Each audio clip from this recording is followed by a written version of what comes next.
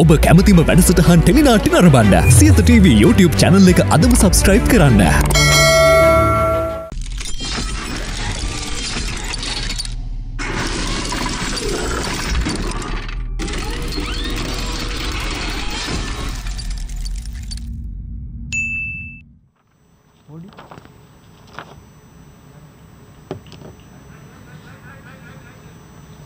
අයිබෝන් සුබ සන්ධ්‍යාවක් ප්‍රාර්ථනා කරනවා ඔබට.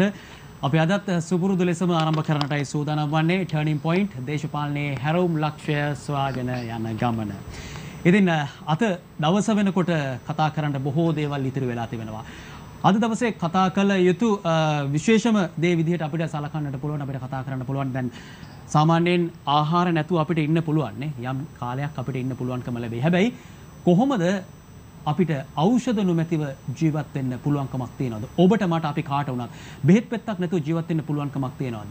බරපතල තත්වයකට මේ වන විට රටේ පැමිණ තිබෙනවා. ඒ තමයි ඖෂධ හිඟය. මේ ඖෂධ හිඟයත් එක්ක මේ මොහොත වන විට සෞඛ්‍ය අමාත්‍යාංශය රජය තීරණය කරලා තියෙනවා අත්‍යවශ්‍ය ශල්‍ය කර්ම පමණක් සිදු කරන්නට. දැන් මේ පිළිබඳව අප විමර්ශනය කරනකොට මේ පිළිබඳව සෞඛ්‍යාංශ වෙතින් වෛද්‍යවරුන්ගෙන් විමසන විට ඔවුන් සඳහන් කරපු කාරණය තමයි ශල්‍ය කර්මයක් කරන්නට කියලා වෛද්‍යවරයෙක් නිර්දේශ කරන්නේ. වෛද්‍යවරයෙක් ඒ උපදේශය ලබා දෙන්නේ ශල්‍ය කර්මයක් කළ යුතු නිසා.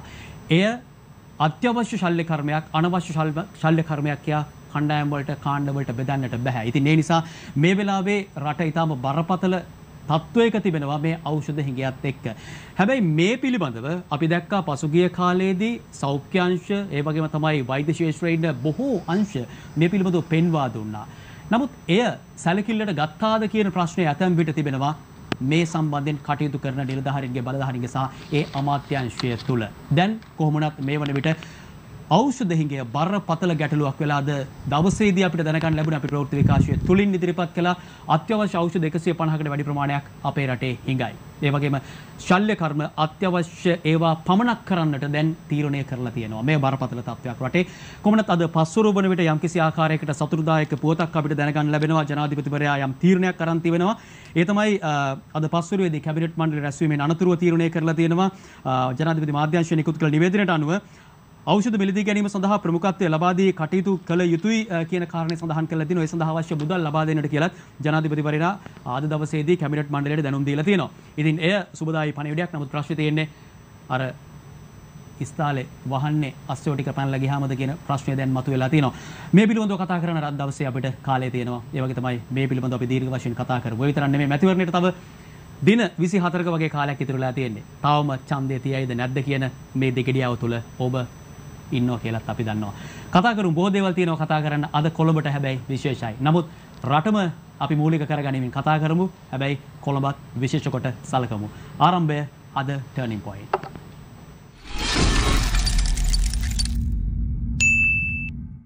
හොඳයි එහෙනම් අපි ටර්නින් පොයින්ට් අද දවසේ ආරම්භය මෙහි විතර ඉක්මනින් සනිටුහන් කරමු.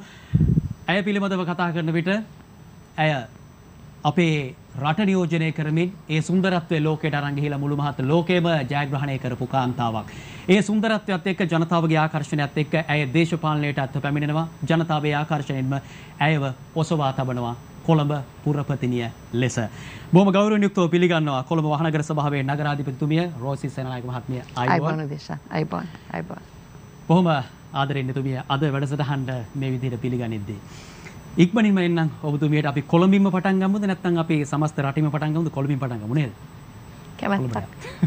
හොඳයි. එතුමිය සූදානම්. අපි දන්නවා කොහොමද එතුමිය එඩිටර් කාන්තාවක්. එතුමියගේ මේ දේශපාලනික ගමන් මඟ තුල ඇය විවිධ හැලහැප්පීම් වලට මුහුණ දුන්නා. ඒ වගේම තමයි අපි ගත්තොත් ඇගේ සාමාන්‍ය ජීවිතය ගත්තත් ඇය විවිධ හැලහැප්පීම් එක්ක නොබියව. ඒ හැම දෙයකට මුහුණ දෙමින් තමයි මේ තැන දක්වා ඇය පැමිණ සිටින්නේ. හොඳයි අපි යමු එහෙමනම් ඉස්සල්ලාම කොළඹට.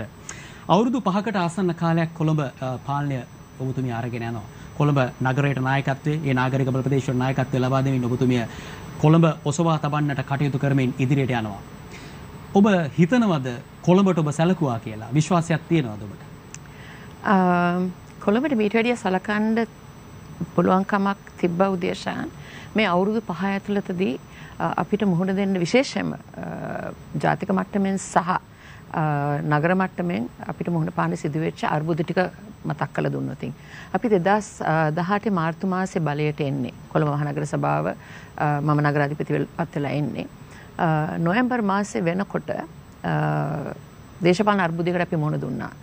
විශේෂයෙන්ම අගමැතිතුමා අපේ හිටපු අගමැතිතුමාව එළියට දාලා මහින්ද රාජපක්ෂ මැතිතුමාව නීති අනුකූල නොවන ආකාරයෙන් අගමැති කරලා විශේෂයෙන්ම ව්‍යවස්ථානුකූල අර්බුදයකට අපි මුහුණ දුන්නා. දින 52ක් අපි පාරේ විශේෂයෙන්ම උද්ඝෝෂණය කරමින් එතනත් දින 52ක් අපිට අහිමි වුණා. ඒ එකම 2019 අප්‍රේල් මාසයේ පහස්කු ප්‍රහාරය නිසා තවත් ආපස්සට යන ඉතාමත්ම කනගාටුදායක අපි ඉතාමත්ම පිළිකුල් සහගතව ප්‍රතික්ෂේප කරන ඒ ත්‍රස්ත ප්‍රහාරය නිසා කොළඹ නගරයේ නැවත වාරයක් දැවැන්ත ආපස්සකට යාමක් සිදු වුණා. අපිට නැවත වාරයක් විශේෂයෙන්ම පාසල් දරුවන්ගේ ආරක්ෂාව, නගරයේ ආරක්ෂාව, රතගාල් සම්බන්ධයෙන් අපේ ක්‍රීඩා පිටිනි වෙන් කරන්න සිදු වුණා, රතගාල් කරන්න, දරුවන්ගේ ආරක්ෂාව, මේ සියල්ල ගැනම ආරක්ෂාව ගැනම අපි මාස 2-3ක් වෙහෙසුණා. ඒ එක්කම 2019 ජනාධිපති මැතිවරණයක් ආවා. එතනත් මාස 2-3ක් ජනාධිපති මැතිවරණය නිසා මම හිතන්නේ අපේ කාලය යොමු වුණා මැතිවරණයට.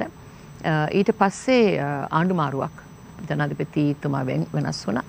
අලුත් ජනාධිපති කෙනෙක් ආවා. ආණ්ඩු මාරුවක්, අලුත් ආණ්ඩුවක් පත් වෙන්න පටන් ගත්තා. ඒ එක්කම 20 ගත්තම 20 අපි කොවිඩ් නිසා ලොක්ඩවුන් මාස ගණනාවක්, වාර ගණනාවක් සහ ඒ කොවිඩ් වසංගතය හේතු කරගෙන අවුරුදු දෙකක්ම 20යි 21 අපි කොවිඩ් නිසාම අර්බුදකාරී තත්ත්වයකට පත් වුණා. 22 රටේ ආර්ථික අර්බුදයකට අපි මුහුණ දුන්නා. ඉතින් මේ හේතු පදනම් කරගෙන අපේ අවධානය බොහෝ අවස්ථාවලදී ඒ වෙලාවේ තිබ්බ අර්බුදකාරී තත්ත්වයට මුහුණ දීමට විශේෂයෙන්ම අර කිව්වා වගේ පහස්කු ප්‍රහාරය නිසා ඒ වගේම 21 කොවිඩ් වසංගතය නිසා සිදුවෙච්ච අර්බුදකාරී තත්ත්වයන් හේතු කරගෙන අපේ අවධානය කොහොමද අපි අපේ ජනතාව කොවිඩ් වසංගතයෙන් බේරගන්නේ, ඒ අයට අවශ්‍ය කරන පහසුකම් ලබා දෙන්නේ කොහොමද, ඒ අය ලොක්ඩවුන් වෙච්ච අවස්ථාවේදී විශේෂයෙන්ම කොළඹ නගරයේ ජීවත් වෙන අඩු ආදායම්ලාභී ජනතාව දෛනික වැටුපකට ජීවත් වෙන බොහෝ පිරිසක්. මම හිතන්නේ කොළඹ නගරයේ ජීවත් වෙන ජනතාවගෙන් 60%ක්ම අඩු ආදායම්ලාභී එදා වේල බොහොම අමාරුවෙන් පිරිමහ ගන්න හොයාගන්න ජනතාවක්. ඉතින් මෙහෙම මාස 2-3ක් ලොක්ඩවුන් වෙලා තියෙනකොට ඒ අයට වෙලී ආහාර ලබා දෙන්න, ඒ අයට අවශ්‍ය කරන බෙහෙත් ලබා දෙන්න, ජංගම වෛද්‍ය සායන, දේශීය සහ බටහිර වෛද්‍ය සායන, ඒ අයගේ සියලුම පහසුකම් ලබා දෙන්න බිම් මට්ටමට ගිහිල්ලා ජනතාව වෙනුවෙන් විශාල ලෙස කොවිඩ් ගැන හිතන්නේ නැතුව කටයුතු කරපු අවස්ථාවක් ඒ අවස්ථාව. ඒතකොට 2021 අපිට ওই ප්‍රශ්නෙටම මුහුණ දෙන්න සිදු වුණා. විටින් විට ලොක්ඩවුන් එනවා, ජනතාවට කණ්ඩ බොණ්ඩ බැරුව ඉන්නවා. මොකද කොළඹ නගරයේ වතු ආශ්‍රිත එක තැන වෙලා එක පුංචි අවකාශවල ජීවත් වෙන ජනතාව ගම්බද ජනතාව වගේ නෙමෙයි. කොස් ගෙඩියක්වත් පොල් ගෙඩියක්වත් මුකුත් හොයාගන්න බැරි කට්ටිය. තව කොවිඩ් වසංගතය ව්‍යාප්ත වෙනවනේ ඉක්මනින්ම ව්‍යාප්ත වෙන්න පුළුවන් ප්‍රදේශ කොළඹ නගරය තුල තිබ්බා. ඉතින් අපේ ජනසෞඛ්‍ය දෙපාර්තමේන්තුව ශක්තිමත් ලෙස මේකට අවශ්‍ය කරන අපි ඒ ප්‍රශ්නේ විසඳන්න ජනසෞඛ්‍ය දෙපාර්තමේන්තුව විතරක් නෙමෙයි කොමසාරිස් මට්ටමේ, නියෝජ්‍ය කොමසාරිස් මට්ටමේ සියලුම දිස්ත්‍රික්ක කාර්යාල, ඉංජිනේරු කාර්යාල සහ අපේ අංශ ප්‍රධාන 16ම එකතු වෙලා ඒ වෙලාවේ ජනතාව ඒ තිබ්බ ප්‍රශ්න වලින් ඒ අයව සමතයකට පත් කරන්න. මොකද මට ප්‍රශ්නයක් උනේ මේගොල්ලන් ආහාර නැහැ කියලා, බෙහෙත් නැහැ කියලා පාරට බැහැලා විශේෂයෙන්ම ප්‍රශ්න ඇති කරයි කියලා. නමුත් ප්‍රශ්න ඇති නොවන තැනකට ගෙනියන්න අපි කටයුතු කරා.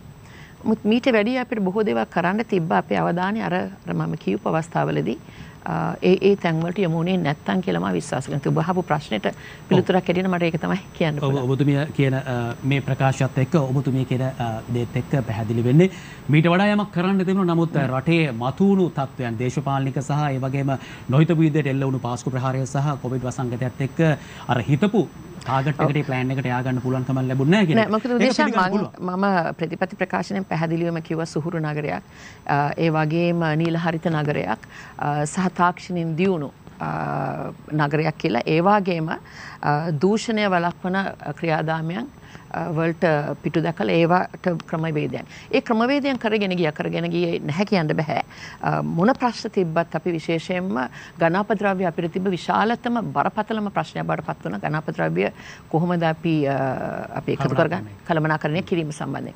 මේ සම්බන්ධයෙන් waste to energy project එකට මොන ප්‍රශ්න තිබ්බත් ඒකට මැදිහත් වෙලා waste to energy project එක මම හිතන්නේ ලංකාවේ ප්‍රථම වතාවට කෙරවලපිටිය waste to energy project එක තමයි කසල දානය කිරීමට අපි ඒ තුලින් විදුලි උත්පාදනය කිරීමට ඒ ගත්ත ක්‍රියාදාමය සහ ඒක විවෘත කිරීම මම හිතන්නේ මොකද අපි මෙට්‍රික් ටන් 600ක් 800ක් අතරේ ඝන අපද්‍රව්‍ය එකතු කර ගන්නවා ඒවා බැහැර කිරීමේ හැකියාවක් අපිට තිබෙනවා අපි විශාල මුදලක් බැහැර කිරීමට SLRDC එකට UD එකට ගෙවන තත්ත්වයක් බවට පත් වෙලා තිබෙනවා නමුත් අද මේ වෙනකොට කසල දාහනය කිරීම තුලින් ජනනය කරන ලබන මෙගාවට් 1000ක 100ක විදුලිය ජාතික විදුලි බල පද්ධතියට ලබා දීම තුලින් රටේ ආර්ථිකයට ශක්තිමත් වීමට හැකියාවක් ලැබිලා තියෙනවා.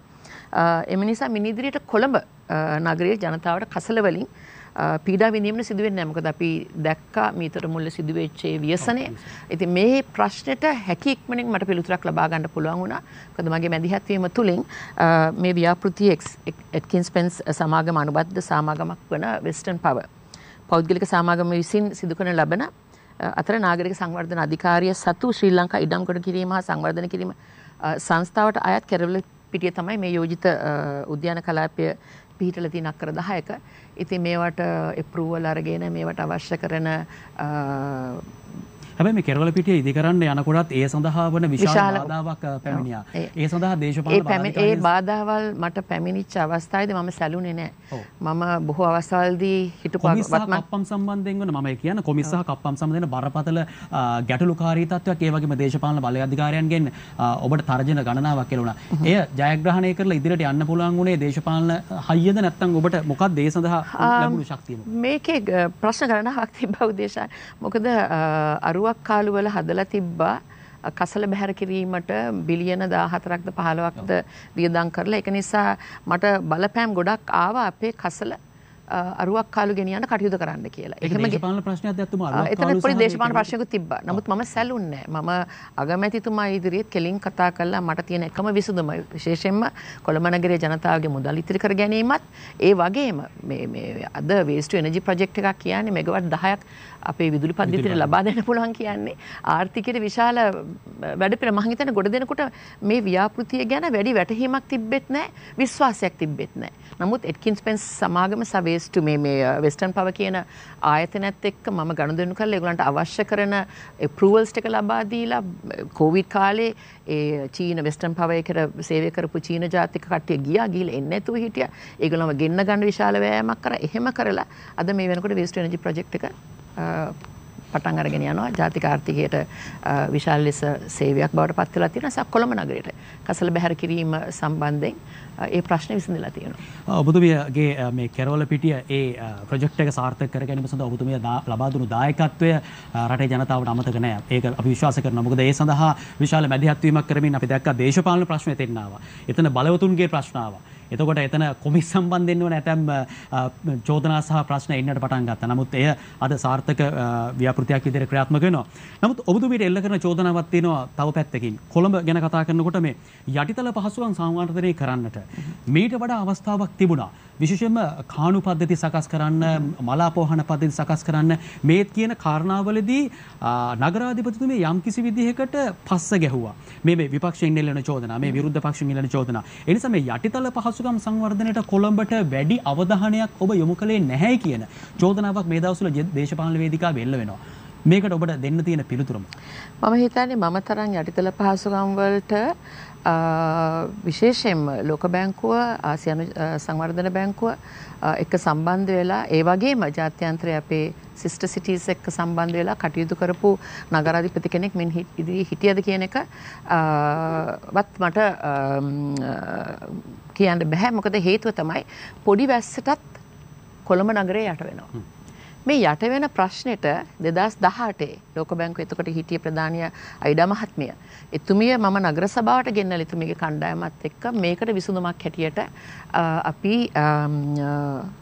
වැඩසටහනක් ලෑස්ති කරා. මේ වැඩසටහනට SLRDC එකෙන් පූර්ණ සහයෝගයකට අවශ්‍ය කරන ෆ්ලඩ් ගේට්ස් අරවා මේ ඔක්කොම මේ වැඩසටහන තමයි සොන්ඩස් ග්‍රවුන්ඩ් එකේ ග්‍රවුන්ඩ් එක යට ස්ටෝරේජ් මේ වැස්සට එකතු වෙන වතුර එකතු කරලා ගබඩා කරලා ඒක මුදවා හරින ක්‍රමවේදයක්. මේකට විරුද්ධ වුණා ජනතාව.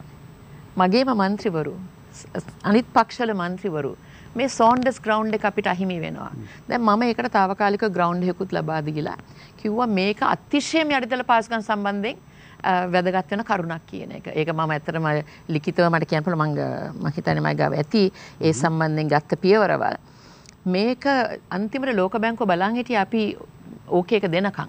මොකද මේ ජාතික මට්ටමින් SLRDC එකයි අපි එකතු වෙලා මොකද අපිට ආධාර එනකොට එන්නේ ලයින් මිනිස්ට්‍රි එකක් හරහා. ඉතින් මම සාකච්ඡාවට ගණනක් කතා කරලා මේකට ජනතා විරුද්ධ වෙච්ච එක. ඉතින් මෙතනදී යටිදල පහසුකම් දියුණු කිරීමේදී වඩාත්ම වැදගත් වෙන්නේ මහජනතාවත් මේ සම්බන්ධයෙන් දැනුවත් විය යුතුයි. අපි හැමදාම කියනවා සිස්ටම් චේන්ජ් එකක් අවශ්‍යයි කියලා. දේශාන් සිස්ටම් චේන්ජ් එක ඉස්සලාම තිබිය යුත්තේ අපි තුල. සිස්ටම් චේන්ජ් එක ඉල්ලන අයත් තමාගේ ආකල්ප මානසිකත්වය රටේ දියුණුව සම්බන්ධයෙන් වෙනස් කරගත යුතුයි. අනිත් එක තමයි අපේ පම්පින් ස්ටේෂන්ස් මලනල පද්ධති සහ ට්‍රීට්මන්ට් ප්ලාන්ට් එකක්. වැල්ලවත්තේ රොක්සි ගාඩන් එකේ ට්‍රීට්මන්ට් ප්ලාන්ට් එක ADB ෆන් කරන ව්‍යාපෘතියක්. අවුරුදු ගණනාවක් මේක කරගෙන ඇවිල්ලා දැන් මේක ස්පීඩ් අප් කළා. මොකද අපේ මලනල අපේ වේස්ට් ඔක්කොම යනවා මහමුදට. කිසිම මේකක් නැතුව එන්වයරන්මන්ටල් විශාල ප්‍රශ්නයක් තියෙනවා පරිසරය සම්බන්ධයෙන් මේ අපේ අසූචි ඔක්කොම මහමුදට යන එක. ඉතින් මේක වළක්වන ට්‍රීට්මන්ට් ප්ලාන්ට් එකක් හදන්න සහ අපේ පම්පින් ස්ටේෂන්ස් 18ක් මේ මලනල පද්ධති යටිදල පහසුකම් දියුණු කරන්න. මොකද මේවා අවුරුදු 150ක් පරණ මලනල පද්ධති තියෙන මේ අලුත් වැඩියා කරගෙන යන්නයි මේකට ආසියානු සංවර්ධන බැංකුවේ විශාල මුදලක් දීලා තියෙනවා. අපි 17ක් ඒකට ගෙවනවා. මහජන මුදල් මේවා. නමුත් නැවත වාරයක් යම් යම් දේශපාලන පක්ෂ වලින් ජනතාව උසිගන්නලා මේක රොක්සි වත්තේ රොක්සි ගාඩන්ස් වල තියෙන මේ ක්‍රීඩාංගණයේ එක කොටසක තමයි හැදෙන්න ගියේ. මම වෙහෙසුණා අවුරුදු 2ක් ඒ මොකද රොක්සි වත්තේ ජනතාවට ක්‍රීඩාංගණය අවශ්‍යයි. ඒ නිසා මම ෆාමසූටිකල් කෝපරේෂන් සෞඛ්‍ය දෙපාර්තමේන්තු සෞඛ්‍ය අමාත්‍යාංශයට අයිති වෙලා තිබ්බ ෆාමසූටිකල් කෝපරේෂන් එකේ තිබ්බ බෙහෙත් ගබඩා තැන්පත් කරන තැනක් තිබ්බා. ඒකට යාබද අල්ලපු වත්ත. ඉතින් මම මේ සෞඛ්‍ය අමාත්‍යාංශයත් එක්ක සාකච්ඡා කළා, ෆාමසූටිකල් ආයතනෙත් එක්ක සාකච්ඡා කළා. මධ්‍යම රාජ්‍ය UD එක සාකච්ඡා කළා මේ ගබඩාවල් වෙන තැනකට ගෙන අවුරුද්දක් පුරාට මම වෙහෙසුණා. ඒක UD එකෙන් ඉඩමක් අරගෙන ඒගොල්ලන්ට ස්ටෝරේජ් පහසුකම් ලබා දීලා ඒ ග්‍රවුන්ඩ් එක ක්ලියර් කරගෙන එතන ග්‍රවුන්ඩ් එකට අවශ්‍ය කරන ග්‍රවුන්ඩ් එක ඇඳලා අපේ ඉංජිනේරුවරු ඇඳලා හොඳටම තියෙන තත්ත්වයට වැඩිය දැන් තියෙන ග්‍රවුන්ඩ් එකට වැඩිය තාමත්ම පහසුවෙන් ක්‍රීඩා කරන්නත් ක්‍රීඩාගාරයක් එක්ක මේ සියල්ලත් එක්ක ටෙන්ඩර් කැඳවලා ඒකට මම මුදල් වෙන් කරලා ඔක්කොම කළා තියෙද්දි දේශපාලන පක්ෂවල සමහරව දේශපාලන වාසිතක ඇවිල්ලා ජනතාව කුපිත කරවලා මෙතන කරන්න බෑ මේ ග්‍රවුන්ඩ් එක කරන්න ඇයි ඕක මෙතනට ගේන්න බැරි එතනට ගේනවා නම් අර ව්‍යාපෘතියෙන් 125ක් වැඩි වෙනවා ගාන මේ US ඩොලර් ගැන අපි කතා කරන්නේ අන්තිමට ADB එකේ ඒ ව්‍යාපෘතිය ඒකත් කාලේ මේ වෙලා ගියා. මේ වාගේ යටිදල පහසුකම් කරන්න මම ඉදිරිපත් වුණ නැහැ කියන්නේ මහා විහිළු සහගත දෙයක්. කොළඹ නගරයේ දැවෙන ප්‍රශ්න වලට මුහුණ දෙන්න ඒ අවස්ථාවේදී මම කටයුතු කළා තියෙනවා. තාමත් කටයුතු කරනවා. යටිදල පහසුකම් සම්බන්ධයෙන් මම ඕනනම් කියවන්නම් මම කරගෙන ගිය ව්‍යාපෘති ගණනාවක් පාර පද්ධතියෙන් අද කොළඹ ගියොතින් ඇත්තටම කොළඹ එක ප්‍රශ්නයක් දැනට තියෙනවා. කොට දෙනෙක් ඒකට කොළඹ නගර සභාවට දොස් කියනවා උදේශාන්. එකක් අපේ ජනතාවට පිරිසුදු පානීය ජලය ලබා දීමට වෝටර් බෝඩ් එකෙන් මේ පයිප් ලයින් මම හිතන්නේ 7000ක්ද 4000ක්ද මේ වෙනකොට 4000ක්ද කොයිද මේ නෙලලා තියෙනවා. ඒකට කපාගෙන යනවා. ඒ කැනීම් කරගෙන යනවා. ඉතින් කැනීම් කරලා ඒගොල්ලන්ගේ වැඩ ඉවර නම් ගොඩක් වෙලාට මේ කාණු පද්ධතිය ඉතින් ගොඩක් දෙනෙක් හිතන්නේ මේ නගර සභාව හාරනවා කියලා මේවා. ඉතින් අපි ඒගොල්ලන් කරලා ඉවරෙච්ච ගමන් තාවකාලික මොකද ඒගොල්ලන් කියන ආපස්සට අපිට ගිහිල්ලා බලන්න ඕනේ. ඒක නිසා තාවකාලිකව අපි වහනවා. ප්‍රධාන පාරවල් මාර්ග විශාල ප්‍රමාණයක ඒක අපේ ප්‍රශ්නයක් නිසා නෙමෙයි. ජාතික මට්ටමින් වෝටර් බෝඩ් එක වෙන්න පුළුවන් ඉලෙක්ට්‍රිසිටි බෝඩ් එක වෙන්න පුළුවන් ඒගොල්ලන්ගේ විවිධ අවස්ථාවලදී කැනීම් කිරීමේදී කරන ප්‍රශ්න හේතු කරගෙන ප්‍රශ්නයක් තියෙනවා. නමුත් ඒ හැම වෙලාවෙදීම මැදිහත් වෙලා ඒ වෙලාවට తాවකාලිකව හෝ පාර වහලා දීලා පසු කාලනේ මේක හරියට කාපට් කළ කරන්න විශාල ලෙස අපි විශාල මුදලක් යට කරනවා කොළඹ නගර සභාව විසින් මේ සම්බන්ධයෙන්. හොඳයි දැන් කොළඹ නගර සභාව ගත්තොත් ලංකාවේ වැඩිම ආදායමක් තියෙන වැඩිම බදු මුදලක් ලැබෙන නගර සභාව විතර නම් කරන්න පුළුවන්. සාමාන්‍යයෙන් මට ලැබිලා තියෙන තොරතුරු හරියද දන්නේ අවුරුද්දකට රුපියල් බිලියන 15ක පමණ ආදායමක් බදු 15ක් 17ක අපි එස්ටිමේට් කරද අයවැයක් කියන්නේ එස්ටිමේට් කරන ගාණක් නේ. අපි 17ක වගේ 10ක් ලැබෙනවා. හොඳයි 15ක බිලියන රුපියල් බිලියන 15ක 17ක වගේ මුදලක් ලැබෙනවා කොළඹ මහනගර සභාවට.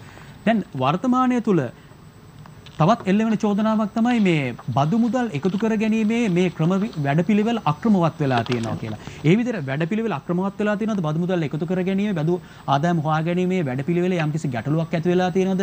සමහරුන්ට සමහර හිතේශීන්ට බදු සහන ලබා දෙමින් කටයුතු කරනවා කියලා චෝදනාවක්. මම මේ චෝදනාව විතරයි ඔබතුමීට උත්තර දෙන්න පුළුවන්කම තියෙනවා. මේ ඇත්තටම කියනවා නම් මං හිතන්නේ අපි එකතු කරගත යුතු බදු මුදල් වලින් 70%ක්වත් එකතු වෙනවද කියලා. මේක තමයි ගොඩක් වෙලාට දූෂණය කියලා කියන්නේ, දූෂිතයි කියලා කියන්නේ.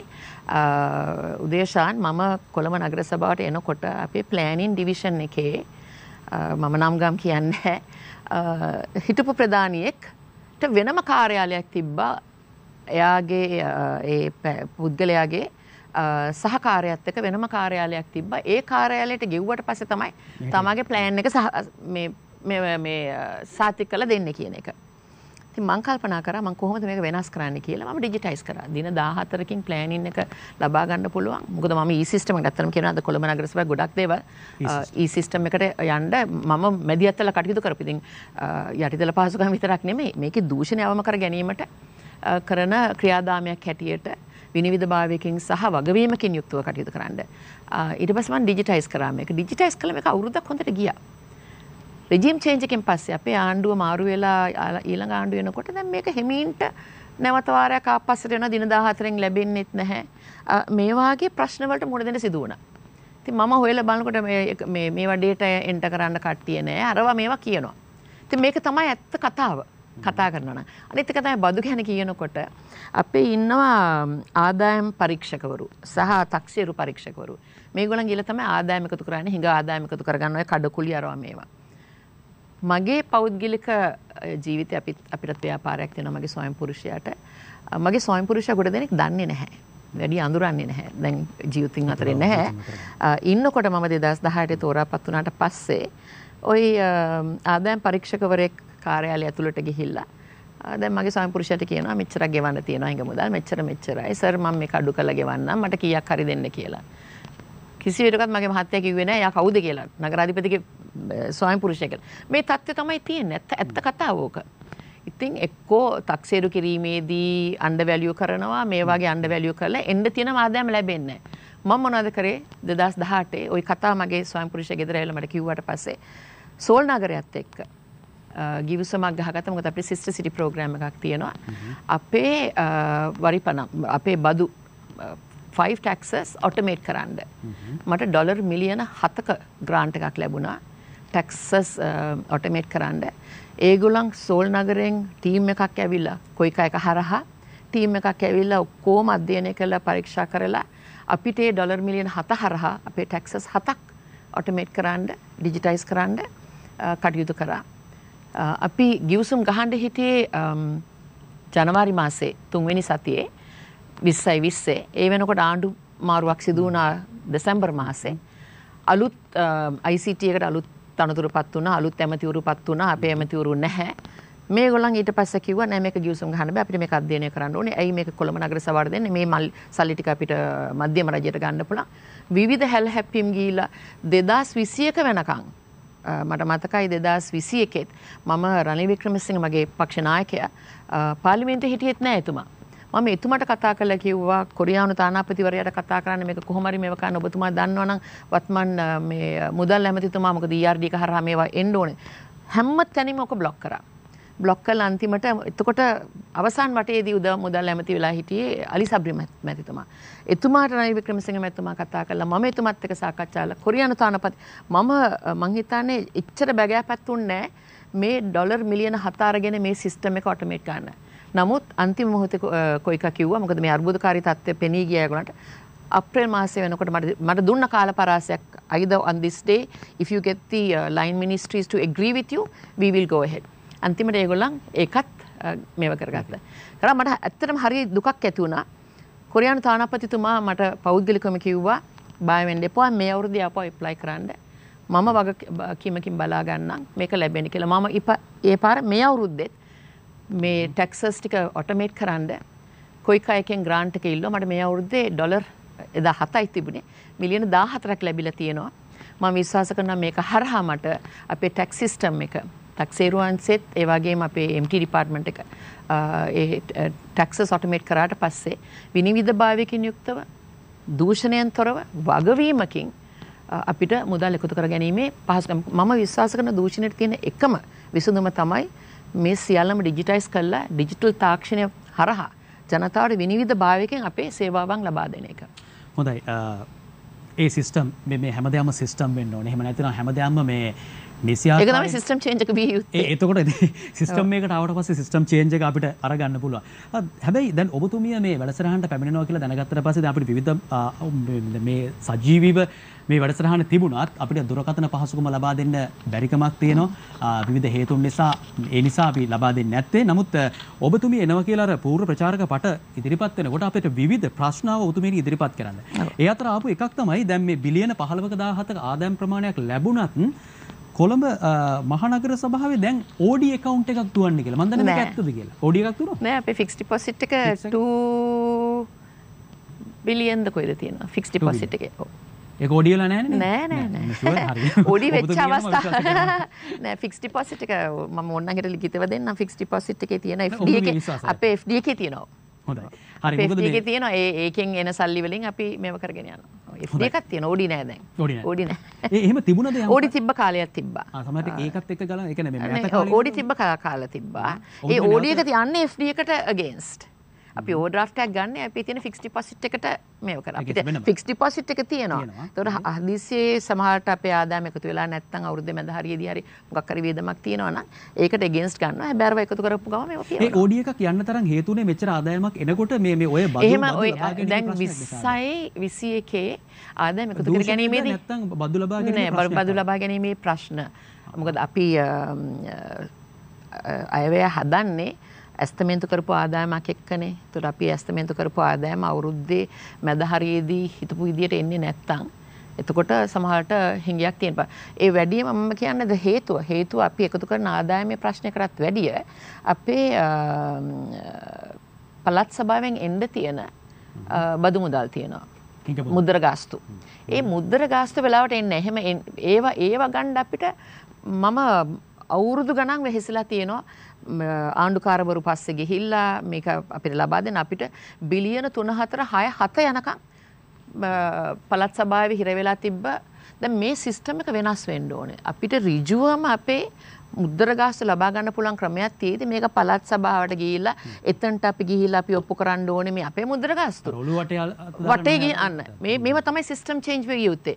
ඉතින් එහෙම එන්නේ නැති අවස්ථාවලදී මුද්දර ගාස්තු වල ප්‍රශ්න අවස්ථාවලදී අපිට ඕඩි යන්න ඕන. අරක දෙනකන්. ඊට පස්සේ ගිහිල්ලා මම ආණ්ඩුකාරතුමාට කිව්වා මෙන්න මෙච්චර මේ ඕඩි එකක් තියෙන ප්‍රධානතම හේතුව අපේ මුද්දර ගාස්තු වෙලාවට කාලාරෝධය නිසා අපිට අහිමි වෙච්ච මුද්දර ගාස්තු බිලියන ගණන් තියෙනවා. මොකද අර වෙලාවට ඒක ගත්තේ නැත්තම් ලැබුණ නැතුනම කාලාරෝධය නිසා අපිට බස්නාහිර පළාතේ ඔච්චර ගොඩනැගිලි හදන්නේ බල පළාත් සභාව මේ ඔක්කොම කරන්නේ කාගේ මුදල් වලින් දැන් අපෙන් ලබා ගන්න මුදල් තමයි ඉතින්. ඉතින් අපිට නෙමෙයි දොස් කියන්නේ නේ. හොඳයි. අපිට තව බොහෝ දේවල් තියෙනවා කතා කරන්නට. වර්තමානයේදී කොළඹ නගරය පිළිබඳව කතා කිරීම සහ ඒ වගේ තමයි වර්තමානයේ රටේ සමස්ත දේශපාලනික පද්ධතිය පිළිබඳව කතා කිරීම මේ හැම දෙයක් ගැනම අවධානය යොමු කරන්න අවශ්‍යයි. ඒ වගේම ආර්ථිකය පිළිබඳවත් ඡන්දය තවස් 24ක් වගේ තව තියෙන්නේ. මේ ගැන කතා කරන්න තියෙනවා. එතුමිය මෙවරත් මැතිවරණය සඳහා තරඟ කරනවා. කොළඹ පුරපතිනිය ලෙස තරඟ වදින්නේ එක්සත් ජාතික පක්ෂයේ. මේ පිළිබඳව කතා කරමු. අපි යමු කෙටි විරාමයකට.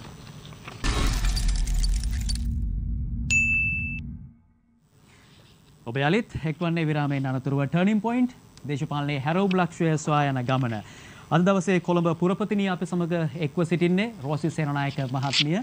ඒ සමගයි අපි අද සාකච්ඡා කරමින් ඉන්නේ විශේෂයෙන්ම කොළඹ මූලික කරගනිමින් කොළඹ කියන්නේ ලංකාවේ හදවත වගේ කියලා ගත්තොත් හරි වාණිජ නගරය, වගනගරය.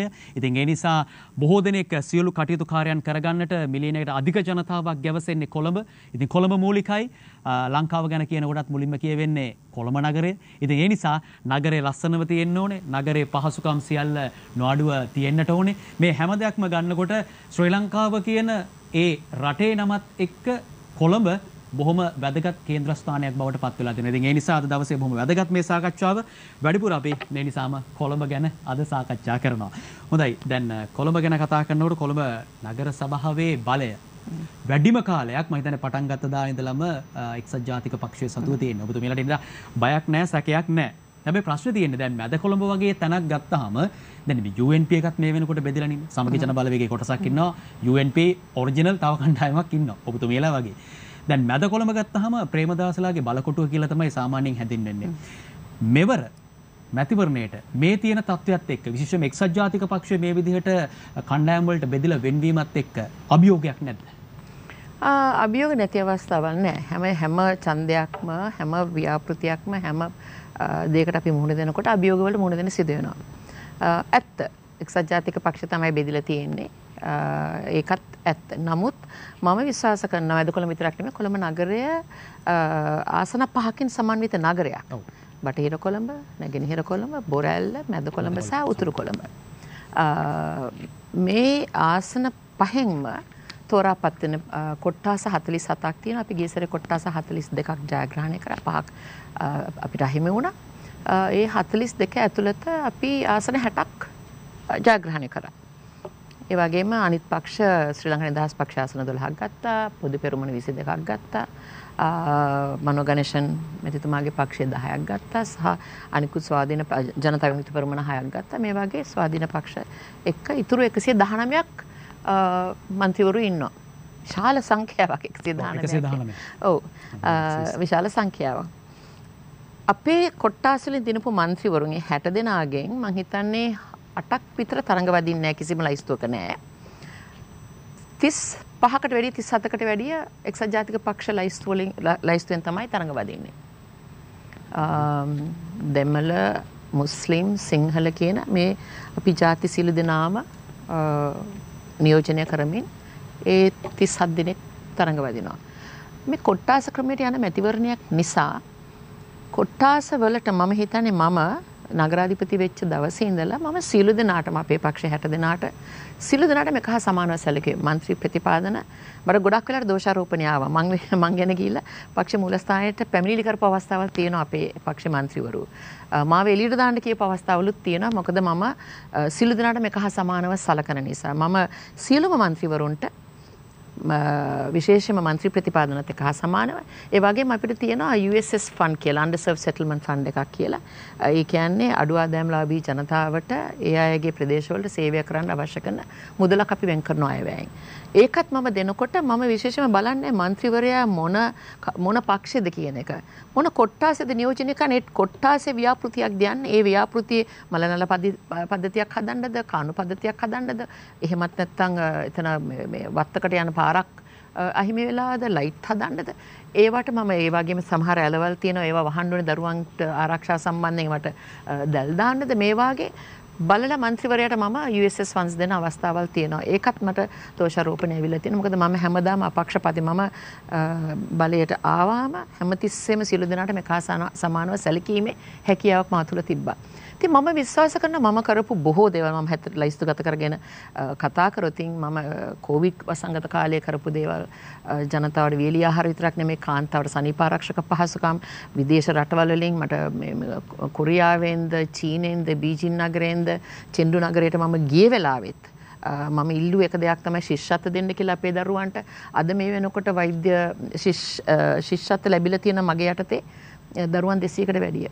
චෙන්ඩු නගරේ. මොකද හැමතිස්සෙම ජාත්‍යන්තරයත් එක්ක මම අපේ ශිෂ්ට සිරි සංකල්පය අනුව අත්සන් කරගත්ත මේ ගිවිසුම් හරහා හැමතිස්සෙම කොළඹ නගරේ විශේෂයෙන්ම කොවිඩ් අවස්ථාවේදී අපිට ලැබිච්ච නැති දෙයක් නෑ. අපිට මුඛාවරණ වලින් පටන් ගත්තම PPE kits වලින් පටන් ගත්තම වෙන්ටිලේටර් පවා මට ගෙන්න ගන්න පුළුවන්කමක් තිබ්බා. මේ අවස්ථාවේදීත් ෂැන්හයි නගරෙන් දරුවන්ට පොත්පත් එවලා තියෙනවා.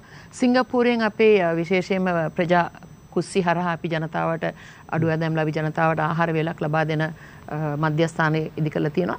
ඒවටත් අවශ්‍ය කරන මේ ඊයේ පෙරේදත් සිංගප්පූරුවෙන් කන්ටේනරයක් පුරවලා ආහාර එව්වා. මොකද මම අපිට ආහාර හිඟයක් ඇති වෙනවා කියලා ගිය අවුරුද්දේ දැනගත්ත විගසම මම කරපු පළවෙනි දේ තමයි ආව ඔෆිස් එකට මගේ මේ වගා සංග්‍රාමය urban harvesting program එක පටන් ගත්ත අපිට අයිති හැම බින් අංගලකම දැන් අද ජාතික පුස්තකාලය ඉස්සරහා ගියත් දකි මිරිස් පැල තියෙනවා ගෝවා හිටවල තියෙනවා පුස්තකාලය ඇතුළේද නගර සභාවේ දෙපැත්තේ මම වගා කරන්න ගත්තාම මට ආණ්ඩුකරතුමාගෙන් පටන් දේශපාලකයන්ගෙන් පටන් බොහෝ දෙනෙක් චෝදනා කරා මේ ලස්සන භූමිය ලස්සන භූමිය කෙසේ වෙතත් ජනතාව ජීවත් කරවලා සිටිය යුතුයි.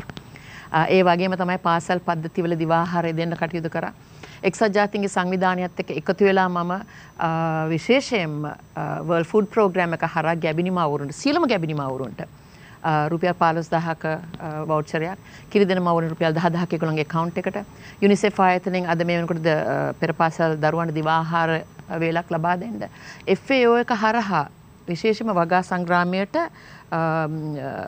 knowledge වගා ප්ලොට් එකක් දාන්න. ඕක දාන්න අපේ ඉඩමක්.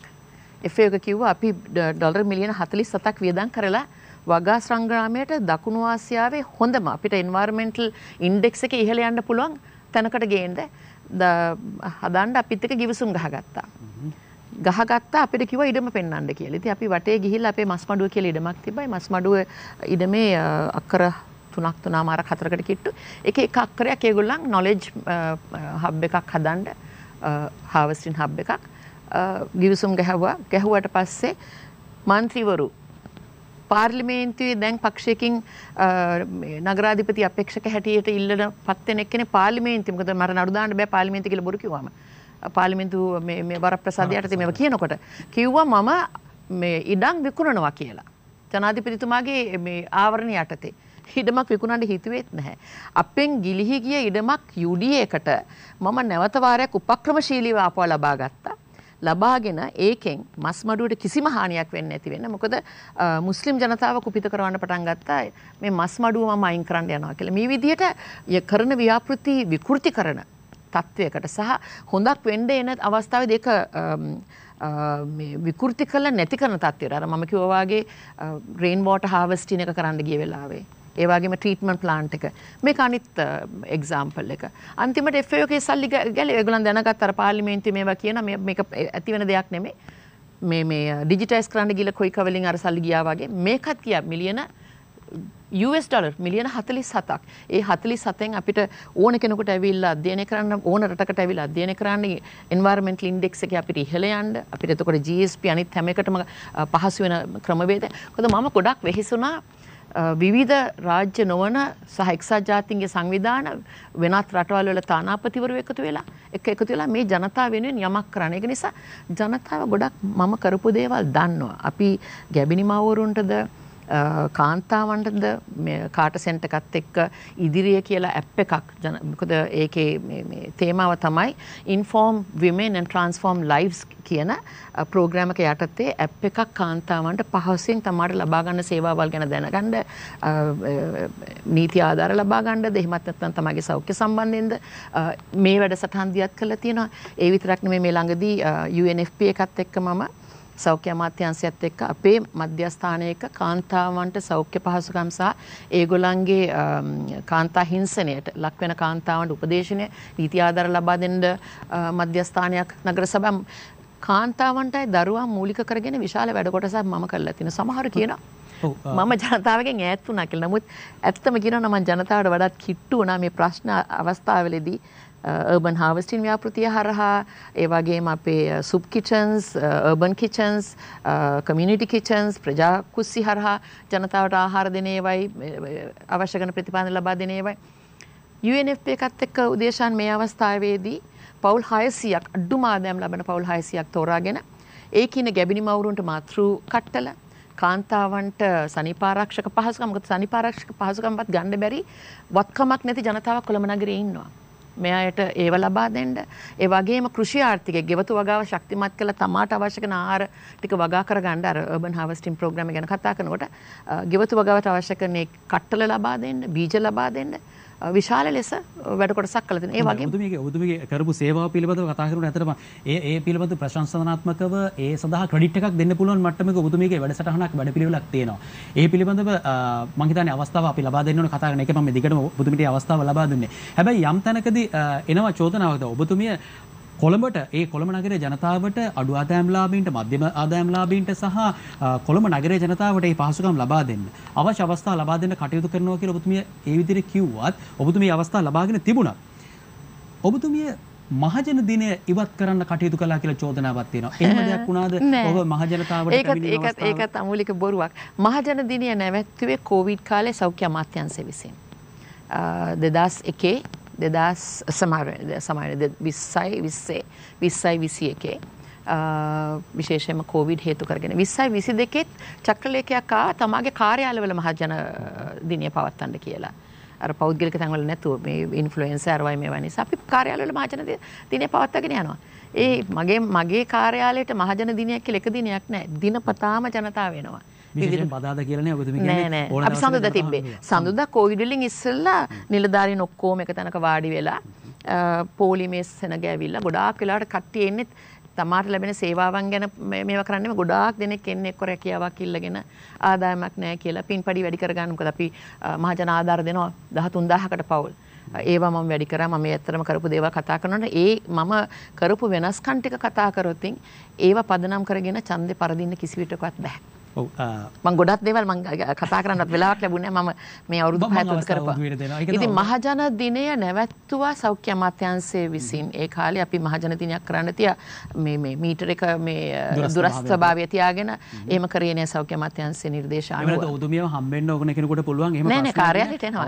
හැබැයි දැන් මහජන දිනය අපි කරගෙන යන්නේ කොමසාරිස්තුමියාගේ කාර්යාල වලට සඳුදා දිනේ චක්‍රලේඛක මහජන දිනේ පවත්වාගෙන යන්න කියලා. ඉතින් අපි පවත්වාගෙන යනවා. එතකොට දැන් මේ එල්ලලා තියෙන චෝදනා මේ ඇතම් කණ්ඩායම් වේදිකාවල කරන ප්‍රකාශයන් සම්පූර්ණ ඒ දේශපාලන වාසි වලට කියන බොරු. මම ඈත් වෙලා හම්බෙන්න පුළුවන් ඔබතුමියගේ මම යනවා ජනතාව වෙතට. ජනතාව මයි ගාවට එන්නේ ඉස්සෙල්ලා මම යනවා. මොකද අපි විශේෂයෙන්ම ওই වැඩසටහන අරගෙන ගැබිනිමවර ඒ එක්කෙනෙක්වත් දන්නේ නැහැ. මොකද මම ගොඩක් වෙලාවට අපි මේ කරන ගැබිනිමවරුන්ට දෙන ඒවා මට පුළුවන් නම් පින්තූරු දාන්න පුළුවන්.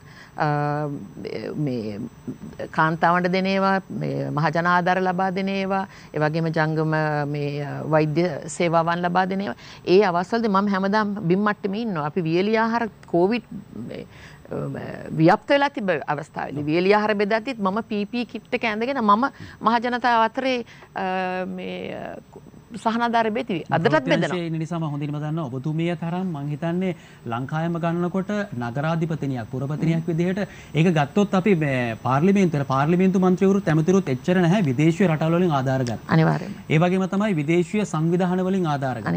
ඔබතුමිය ඒ තරම් ආධාර ලබා ගැනීම ශ්‍රී ලංකාවට කරලා දීලා තියෙනවා. විශේෂයෙන්ම ඒක සමහර අවස්ථාවල අපි දැක්කා මේක මේ කොළඹ නගර සභාවට විතර සීමා වෙන්නේ නැතුව ඒ ආදර්ශය අරගෙන ඇතම් කණ්ඩායම් මේවා පිටපළාත් වලත් ව්‍යාප්ත කරනවා. ඒ ගෞරවය සහ ඒ මං කියුවේ ඒක ඒ ලකුණු ප්‍රමාණය ඔබතුමියට ලැබෙන්න ඕනේ.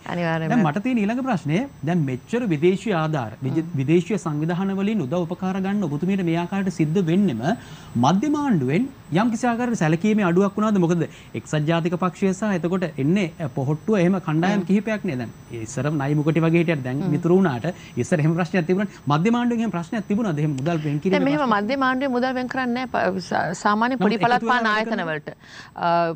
පබ්ලික් ප්‍රයිවට් පාර්ට්නර්ෂිප්ස් වලට හෝ අර කිව්වා වගේ යටිතල පාසුකම් දිනු කිරීමේදී අපි ලයින් මිනිස්ට්‍රි එකක් එක ලයින් ඒජන්සිස් එක්ක තමයි වැඩ කරන්නේ. අපිට කවදාත් ඍජුව මුදල් එන්නේ නැහැ. කියමුකෝ ADB ප්‍රොජෙක්ට් එකක් නම් මොන ඒකට අදාළ අමාත්‍යාංශයත් එක්ක දැන් අපි අර විශේෂයෙන්ම පොඩි වැස්සටත් යට වෙන එක වලක්වන්න මම මේ වර්ල්ඩ් බැංක් එකත් එක්ක සාකච්ඡා කළා. සාකච්ඡාවට ගණනාවක් ගිහිල්ලා මුදලුත් වෙන් කරලා SLRDC එකෙන් එකට අවශ්‍ය කරන පහසුකමුත් සපයලා ජනතාවගේ විරෝධය නිසා මන්ත්‍රීවරුම මැදිහත් වෙලා විරෝධ වුණා.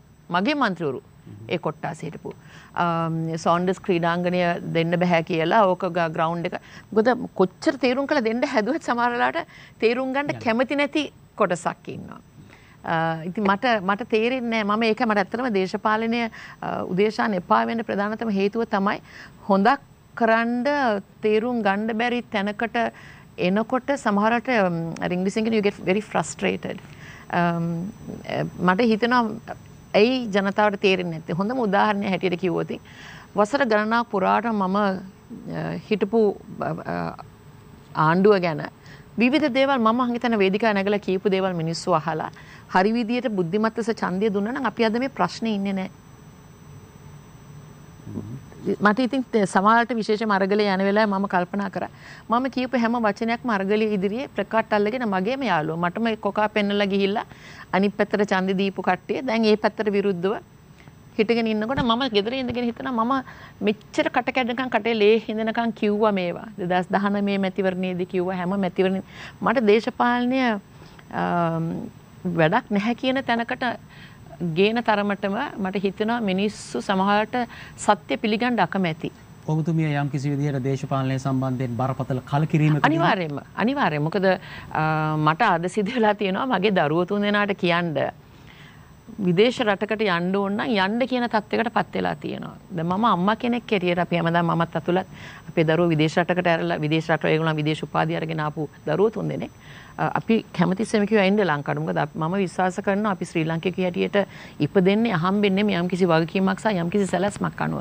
අපි අපේ දේශීය ඉඳගෙන දේශීය වර්ධනය කරන්නත් සංවර්ධනය කරන්නත් දේශීය උන්නතතාවය ගැන කටයුතු කරනවා වගේම අපේ සංවර්ධනය ගැනත් අපි හිතිය යුතුයි. ඉතින් එහෙම සංවර්ධනය වෙන්න අවශ්‍ය කරන අවකාශය ලබා දීමේ ප්‍රතිඵලයක් හැටියට තමයි මම දේශපාලනයේ හිටියේ. මගේ දරුවෝ ගැනත් හිතලා. නමුත් මට හිතෙනවා මේ මෙච්චර අවුරුදු ගාණක් මම කරපු දේශපාලනයේ ප්‍රතිඵල මම දකින්නවද කියලා. දැන් මට මතකයි මාස 6කට මාස 5කට මම රාජ්‍ය ඇමති හැටියට පත් වුණා ළමා කටයුතු ඇමති හැටියට. ඒ මාස 5 ඇතුළතදී මම ගැබිනි මවුන රුපියල් 20000ක මොකද යකඩුණතා නිරක්තේ ගැබිනි මවුර අතර තියෙනකත් අඩු බර දරු උප්පත්තියක් බිහි වෙන නිසාත් ෂෙයා වීම කුරු වීම දරුවා අතරේ ඒ දත්ත දිහා බලනකොට මගේ හදවතට හැදිච්ච කම්පනය නිසා ඉස්ලාම කරේ සති 6ක් යන්න ඉස්සෙල්ලා මම සීලම ගැබිනි මවුරුන්ට පොළොන්නරුවෙන් පටන් ගත්තා යාපනයට ගියා සීලම ගැබිනි රුපියල් 20000ක දීමනාවක් දෙන්න. පෝෂණය නගා සිටවන්න. ඒක මේ මෑතක් වෙනකන් ක්‍රියාත්මක වුණා. මම සතුටින් මම පටන් ගත්ත දෙයක්. ඒකට මට පූර්ණ සහයෝගය එවකට හිටපු අගමැතිතුමා වත්මන් ජනාධිපතිතුමා අවශ්‍ය කරන මුදල් වෙන් කරා. ඒ වගේ මේ අවස්ථාවේ මම නිකන් හිටියේ නෑ. මොකද මුල්ලමාවිය සංවර්ධනය කියන්නේ අතිශයින්ම වැදගත්. බිල්ඩින් බ්‍රේන්ස් බිල්ඩින් ෆියුචර් කියන සංකල්පය ගත්තොත් අපේ හොඳ ශ්‍රමදායකින් බිහි කරන්න නම් මුල්ලමාවිය අධ්‍යාපනය අතිශයින්ම වැදගත්. මම අනන්ත අප්‍රමාණ අවස්ථාවලදී රනිල් වික්‍රමසිංහ මැතිතුමා ගාවට ගිහිල්ලා කියලා තියෙනවා පෙර පාසල් පද්ධතිය අධ්‍යාපනයේ අපේ සාමාන්‍ය අධ්‍යාපනයට ඇතුල් කරන්න කියලා. මොකද පෙර පාසල් අධ්‍යාපනය ලැබෙන්නේ නැති විශාල ප්‍රමාණයක් 25%ක් 26ක් පමණ ප්‍රමාණයක් ලංකාවේ ඉන්න දුගී දුප්පත් ජනතාව පෙර පාසල් අධ්‍යාපනයක් නිසි නියාමනයකට අනුව මනෝවෛද්‍ය විද්‍යාවට අනුකූලව කරන හරි ප්‍රතිපත්තියක් මත ගොඩනැගිච්ච පෙර පාසල් පද්ධතියක් අධ්‍යාපනයක් ලබා දෙන්න. මේකට මම එදත් වර්ල්ඩ් බැංක් එකත් එක්ක සාකච්ඡා කළා. මම මාස 5 ඇතුළත ඉල්ලීමක් කරා මට ඩොලර් මිලියන 40 ගාණක් ලැබුණා පෙර පාසල් අධ්‍යාපනය ශක්තිමත් කරලා ලැබෙන්නේ නැති ළමයින්ට ලබා දෙන්න. මාස 5න් ජනතාව මාව ගෙදර ඇරියා. ඊට පස්සේ සල්ලි වලට මොනවා වුණාද කියන එක මම දන්නේ හරියට. ඔය කියන්නේ ඔබතුමිය මේ කියන දේවල් එක්ක ගන්නකොට ඉක්මනට සත්‍ය කතා කරලා හොඳම උදාහරණ තමයි වත්මන් ජනාධිපතිතුමා. වත්මන් ජනාධිපතිතුමා හැමදාමත් පැත්ත ගහලා ගියත් ඇත්ත කියපු මිනිස්සෙක්. මිනිස්සුන්ට අහන්න කැමති දේවල් නෙමෙයි ගොඩක් වෙලාට එයා කියන්නේ. සමහරවිට මට පුංචි මේකක් දෙන්න. ඔබතුමියට දෙන්න පුළුවන්. දැන් මේ ඔබතුමිය සඳහන් කරන කියන කාරණේත් එක්ක ඊටම බරපතල කාරණා කිහිපයක් තියෙනවා. එකක් ඇත්ත ජනතාව රටේ පිළිගන්නවද? එතකොට ඇත්තට තැනක් තියනවද කියන දේ මේකුත් තියෙනවා. එතකොට ඒ ප්‍රශ්නෙත් එක්ක ඔබතුමිය යම්කිසි කලකිරීමක් දේශපාලනය තුල ඉන්නවා. එතකොට ඒ වගේම තමයි ඔබතුමිය කියනවා යම්කිසි විදිහකට රට අතහැරලා යන්න ඉන්නව නම් කෙනෙක්ට යන්න කියන්න වෙන මට්ටමකට දැන් තියෙනවා. දැන් මට කියන්න ඕන මගේ දරුවන්ට. ඒකද මේක වර්තමානයේත් රට පිළිබඳව තියෙන ඒ වගේ තත්වයක්ද? එහෙමනම් අපිට ඉදිරියක් පිළිබඳව හිතන්න බැරි අනාගතයක් ගැන හිතන්න බැරි ඉදිරියක් පිළිබඳව හිතන්න පුළුවන්. හිතන්න පුළුවන් හරි නායකයෝ ඇවිල්ලා හරියට මේ ප්‍රශ්නේ විසඳන්න. මොකද මෙතන මේ වේදිකාවල් වල මම දැන් දකිනවා මේ දේශපාලන මැතිවරණ වේදිකාවලදී අනාගතයේ නායකයෝ වෙන්න බලාපොරොත්තුෙන් ඉන්න කට්ටිය ඇවිල්ලා විවිධ දේවල් කියනවා. මේවා කරන්න පුළුවන් අරවා කරන්න පුළුවන් අපි මෙහෙමයි කරන්නේ අරමයි කරන්නේ කියලා. සහ වත්මන් ජනාධිපතිතුමා කරගෙන යන වැඩපිළිවෙල IMF එකත් එක්ක සාකච්ඡා කළා අපේ ගත්ත ණය ප්‍රතිව්‍යුහ කරලා මම දැනම හරි වචනේද කිව්වේ කියලා ප්‍රතිසංස්කරණය කරලා ප්‍රතිව්‍යුහගත කරලා ලෝකෙට විශ්වාසයක් ඇති වෙන තැනකට අපි මොකද අපි දැන් ෆේල් රටක් ෆේල් ස්ටේට් එකක් බැංක්‍රප්ට් රටක් හැටියට යන්නේ. හරි දැන් මේකෙන් එළියට එන්න නම් ලෝක බැංකුවට අයිති ජාත්‍යන්තර මූල්‍ය අරමුදල විසින් ගේන සැලසුමක් අනුව ඒක ඉන් එහාට යන්න වෙන විසඳුමක් නැහැ. මම ආර්ථික විශේෂඥවරයෙක් නෙමෙයි. මමත් අහන් ඉන්නවා හර්ෂ ඩිසිල්වලා මේ ඔක්කොමලා කියන කතන්දර අහලා තමයි මම දන්නා මින් එහාට යන්න විදියක් නැහැ.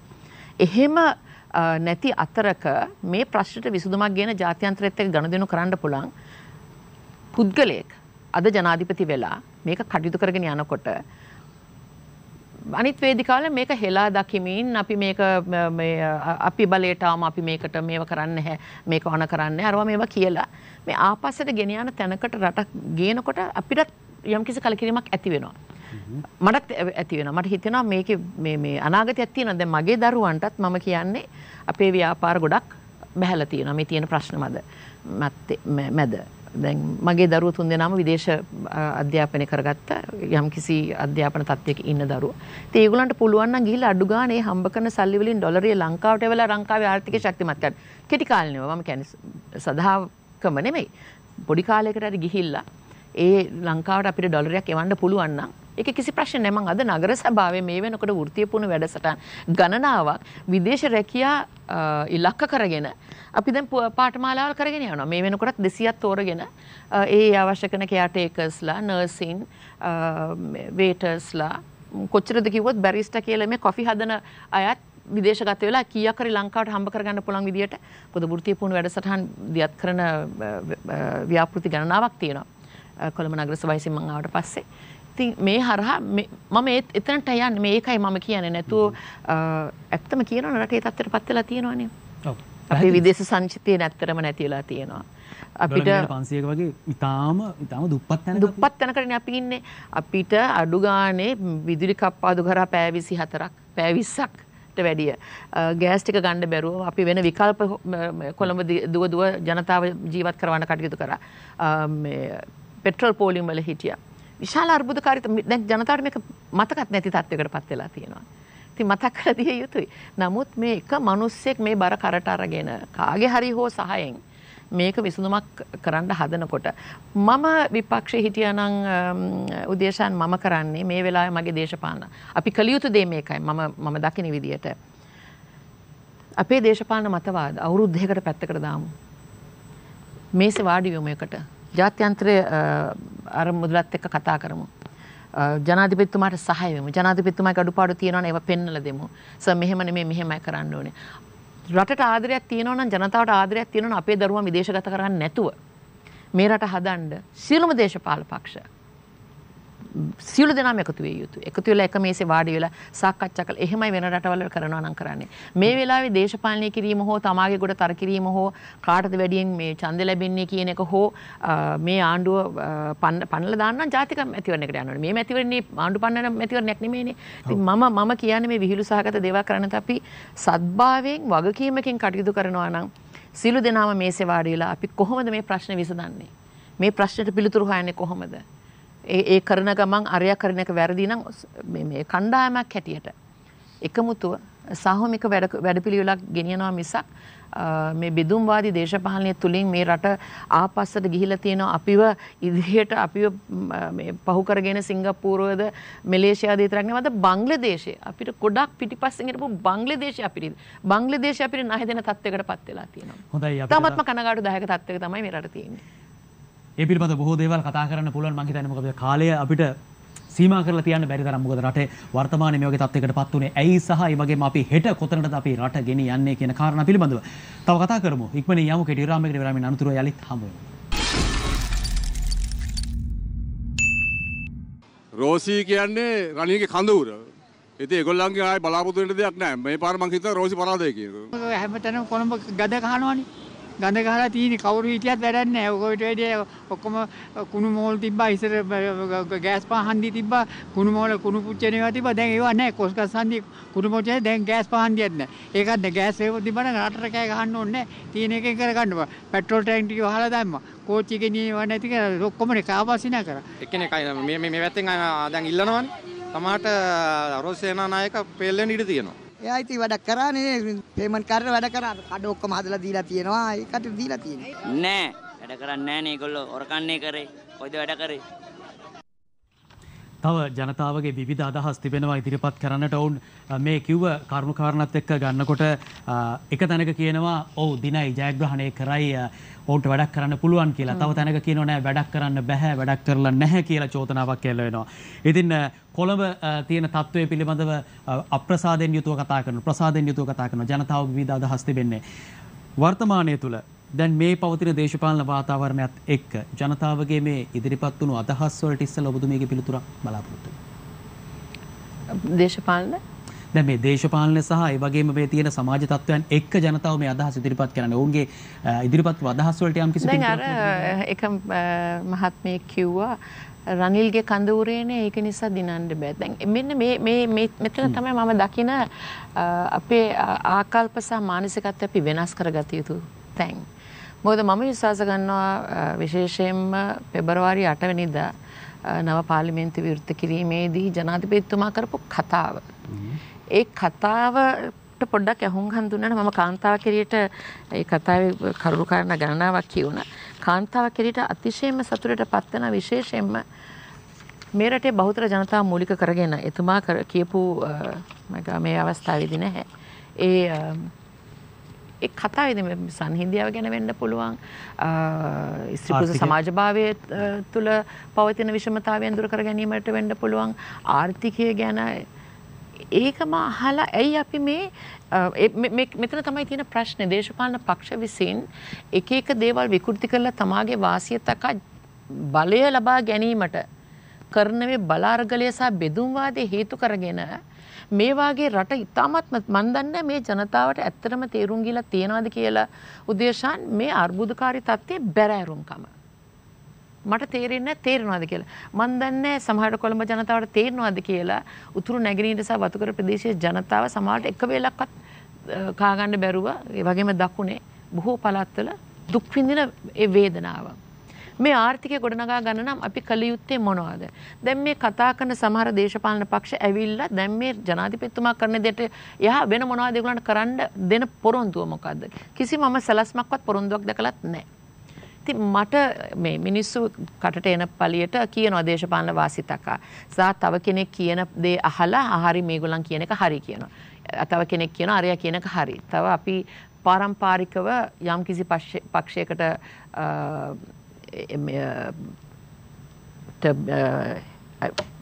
මේ පක්ෂයකින් නම් අපි ඒ පක්ෂෙත් එක්ක සදාකාලිකව ඉන්න කවදාකවත් වෙනසකට කැමති වෙන්නේ නැහැ.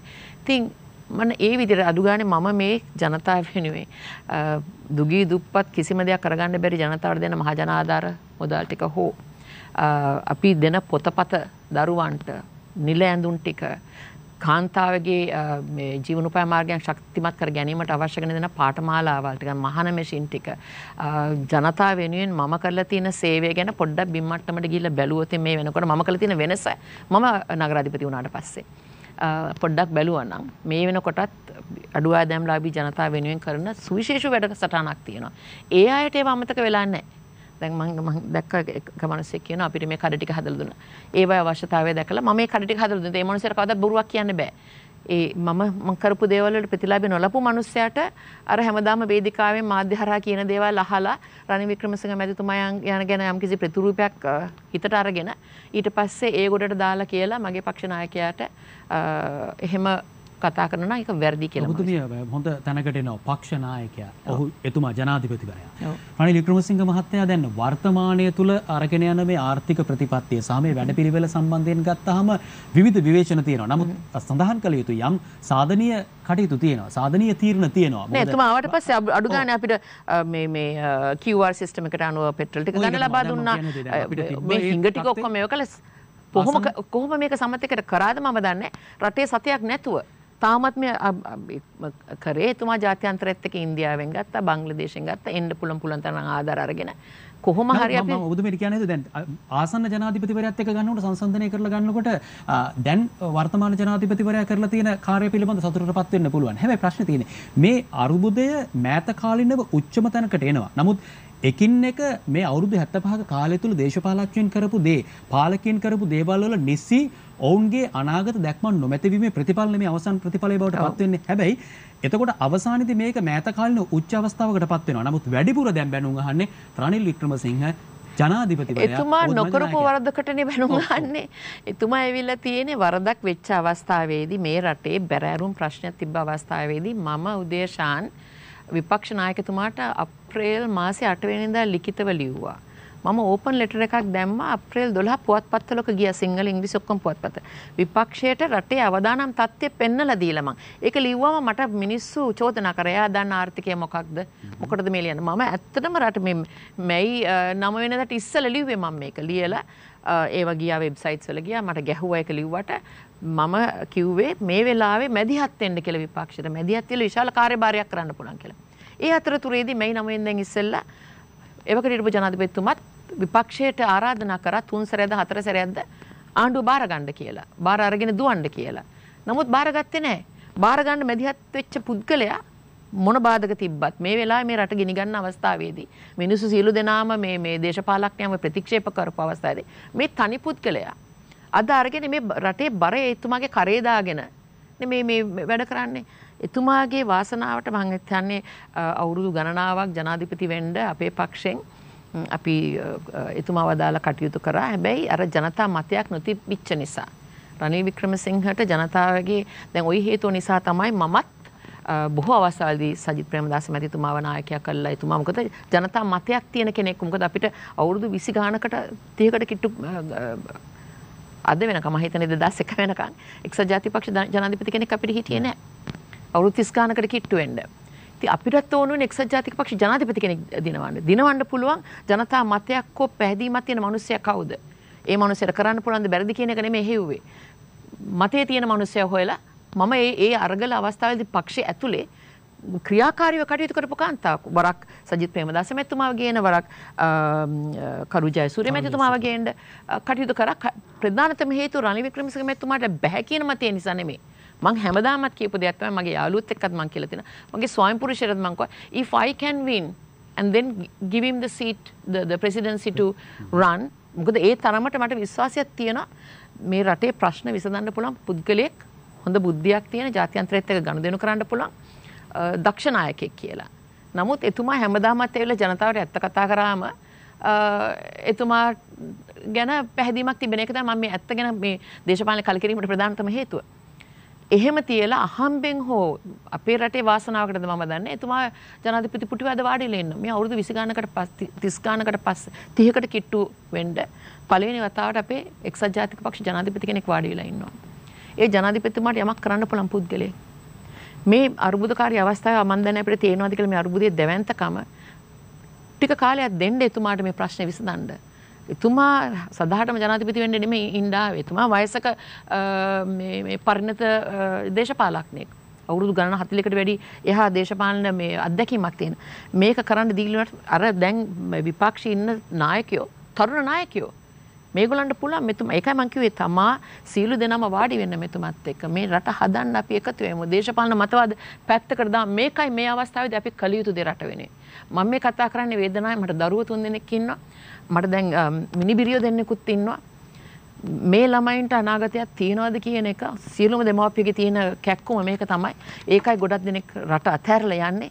මේ තත්ත්වෙට රටපත් කරන්න එපා. අපි සියලු දෙනාම එකතු වෙලා වාඩි වෙලා සාකච්ඡා කරලා IMF එකේ සහාය අරගෙන ජාත්‍යන්තරයේ සහාය අරගෙන මේ රට හදන්න කටයුතු කරමුයි කියන තැන තමයි මම ඉන්නේ.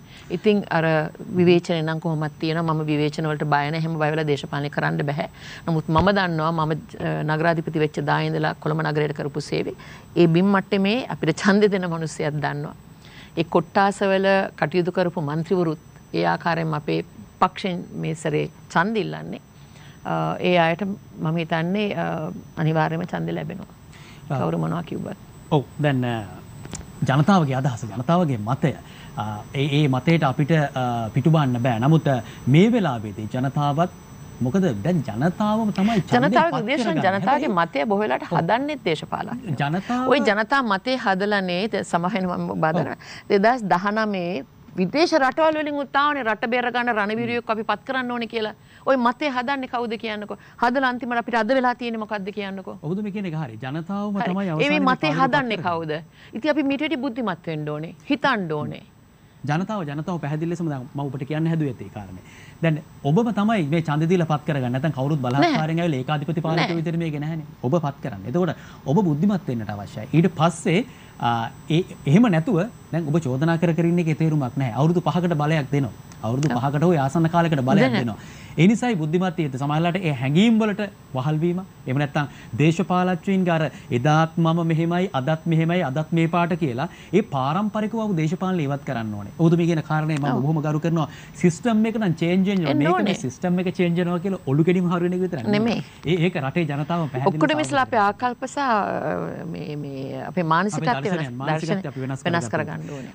මට දැන් ඔබතුමීගේ අර මේ දේශපාලනය ගැන කියනකොට යම් කිසි විදිහකට දේශපාලනයේ පොඩි කලකිරීමක ඉන්නවා කියන ඒ කතාවත් එක්ක මේක මම දන්නේ ඒ තැන නෑ මට එහෙම උදේශාන් හිතෙන්න හේතුව මම එක පුංචි දෙයක් එකතු කරන්නම් මම ඒක. ඔබතුමියව දැන් ඔබතුමියලාගේ කණ්ඩායම කියන්නේ එක්සත් ජාතික පක්ෂයේ සහ මේ වෙනකොට පොදු ජන පෙරමුණ යම් කිසි සන්දාහනගත වීමක් තියෙනවනේ පැහැදිලි ලෙසම යම් ප්‍රදේශ වලට එකතු වෙලා ඡන්ද ඉල්ලන්න උත්සාහ කරනවා සහ එහෙම එකතු වීමේ ගමනක් තියෙනවා. දැන් මට පොඩ්ඩක් කියන්නකෝ ඇයි මේක මේ එක්සත් ජාතික පක්ෂය විතරක් එකතු වීමක් ගැන කතා කරන්න කියන්නකෝ. දැන් මම මේ උදේශාන් ප්‍රශ්නේ කියන්නකෝ ඊට පස්සේ මම උත්තර දෙනවා. මගේ ප්‍රශ්නය ඔබතුමිය කොළඹ පුරපතිනිය විදිහට අපේක්ෂිකා විදිහට එක්සත් ජාතික පක්ෂය නම් කළාද නම් කරලා තියෙනවා නම් කළා තියෙන ජනාධිපතිතුමා මට පැහැදිලි කළා මම පුරපති අපේක්ෂකයෙක් කියලා. ඒක හරි වෙලාවට නම් කරා මොකද කෘත්‍යාධිකාරී මණ්ඩලයෙන් ඒගොල්ලන් එක සම්මත කරගන්න තියෙන කෘත්‍යාධිකාරී මණ්ඩලය මේ සතිය වාඩි වෙනවා. ඔව් නිල නොලත් සහ අභ්‍යන්තරික විවිධ ආරංචි මාර්ග දෝෂ මේ කතා මේ කතා වෙන්න පුළුවන්. අර පොහොට්ටුවෙත් සපෝට් එකක් තියෙන ඉඳලා මේ වෙලාවේ සහයෝගයක් තියෙන ඉඳලා ඒ පැත්තෙන් යම්කිසි නගරාධිපති අපේක්ෂකයෙක් හෝ දාන්න සූදානමක් නෑ මමයි නගරාධිපති අපේක්ෂක මම දැන් පැහැදිලිවම කියනවා. දැන් ඔබතුමා මේ පොහොට්ටුව සන්දානගත වෙච්ච ගැන කතා කරනවා. දැන් විපක්ෂය ඩලස් සලහප්පෙරුම මහත්තයා පොහොට්ටුවේ නෙමෙයිද? ජීල් පීරිස් මැතිතුමානේ පොහොට්ටුව හැදුවේ. හරි මට කියන්නකෝ දැන් විපක්ෂයේ කණ්ඩායම ඒගොල්ලන් එක්ක ඉන්නකොට ඒක පොහොට්ටුව නෙමෙයිද කියන්නකෝ. දැන් පොහොට්ටුවේ මෙතන අපේ ජනාධිපති කෙනෙක් එක්සත් ජාතික පක්ෂයේ හිටපු නායක අපි සියලුම ගරු කරන නායක ඔතන රනිල් වික්‍රමසිංහ මැතිතුමාට විරුද්ධව කතා කරන සමහරෙක් මම සමහරවිට බලනවා ටීවී එකේ කතා කරන කැත ඒ මිනිස්සුන්ට නාම යෝජනා ගන්න එතුමා ගාවට ගිහලා වැඳ වැටලා නාම යෝජනා දීලා മന്ത്രിවරු බවට පත් කළා ඇමති වරම් දීපු මිනිස්සු කතා කරනකොට මට හිතෙනවා අපි කොතනද ඉන්නේ සමාජය කියලා මොනවාද මේ දේශපාලනයත් එක්ක අපි කරන්නේ මේ රටේ මිනිසුත් එක්ක අපි මිනිස්සුගේ ජීවිතත් එක්ක මේ සෙල්ලම් කරන්නේ බල තණ්හාවට බල ලෝභකමට මට ඇත්තටම හරි කලකිරීම ඇති වෙන්නේ එතන දේශපාලනය ගැන කිසිම පැහැදීමක් නැහැ මට විශේෂම දේශපාලඥයන් ගැන දැන් මම අහන්නේ අපේ පක්ෂේ නායකයා ජනාධිපති වෙන්න හදනකොට අපි ඇයි පොහොට්ටුවේ තව කට්ටියක් එක්ක එකතු වෙලා මට ඒකට උත්තර දෙන්නකො මේ ඔබතුමිලාට යම් කිසි විදිහකට මේක මගේ යෝජනාවක් මම මේක මීට කලින් එන මෙම ස්ථානයට එන පක්ෂ නායකයින් මහලේකම්වරු හැම කෙනෙක්ම මේ වගේ ප්‍රශ්නයක් මම අහනවා සමහර වෙලාවට මේ කැඩිලා බිඳී ගිය මේ කණ්ඩායම් හැමෝටම මම කරපු යෝජනාවක්. ඒ කණ්ඩායම් වලට එක්වීමේ අවස්ථාවක් නැද්ද? මොකද අර එක ගෙදරින් තරහ වෙලා තියෙනවා කණ්ඩායමට අවස්ථාවක් තියෙනවා. අනිවාර්යයෙන්ම තියෙනවා. ඒක එකතු වෙන්නේ නැතුව මම එක් වෙනවට කිසි විටකවත් විරෝධය ප්‍රකාශ කරන්නේ නැහැ. හැබැයි ඒක ඇවිල්ලා අපි අද ඉංග්‍රීසියෙන් කියන්නේ හිපොක්‍රසි. අපි ඉන්නවා වෙන කණ්ඩායමක් එක්ක ඒ පක්ෂෙම මේ පක්ෂයෙන් මේ කණ්ඩායමත් එක්ක එකතු වුණාම අන්න ඒක විවේචනය කරන එක තමයි. කොතනකවත් දැකලා තියනවද උදේශාන් රනිල් වික්‍රමසිංහ මැතිතුමා එතුමාගේ දේශපාලන ජීවිතේ පෞද්ගලිකව හෝ පක්ෂ මට්ටමින් හෝ ඔහොම විවේචනය කරන අවස්ථාවක් කිසි කෙනෙක්ව මම ජීවිතේට දැකලා නැහැ. මම උදාහරණයක් ඇටියට ගත්තොත් මට තාමත් මතකයි අපේ පක්ෂයෙන් වෙන පක්ෂයකට මේක මම මේ පෞද්ගලිකව හිතන කවදාවත් කියපු නැති දෙයක් මම පළවෙනි වතාවට කියන්නේ.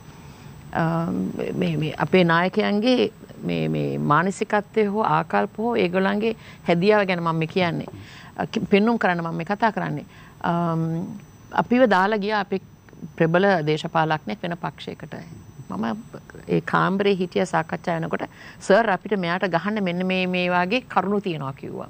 පෞද්ගලික කරුණු. අනේ වික්‍රමසිංහ මැතිතුමා ඒ වෙලෙම කිව්වා නැහැ. Don't touch that කිව්වා. ඔයාගේ නේ බයි. Remember there are children involved කිව්වා. අන්න ඒ මිනිස්සයාත් අර මිනිස්සයා කොච්චර විරුද්ධ වුණත් අර මිනිස්සයාට ගහන්න ආයුධ තිබ්බත් ගහන්න එපා කිව්වා.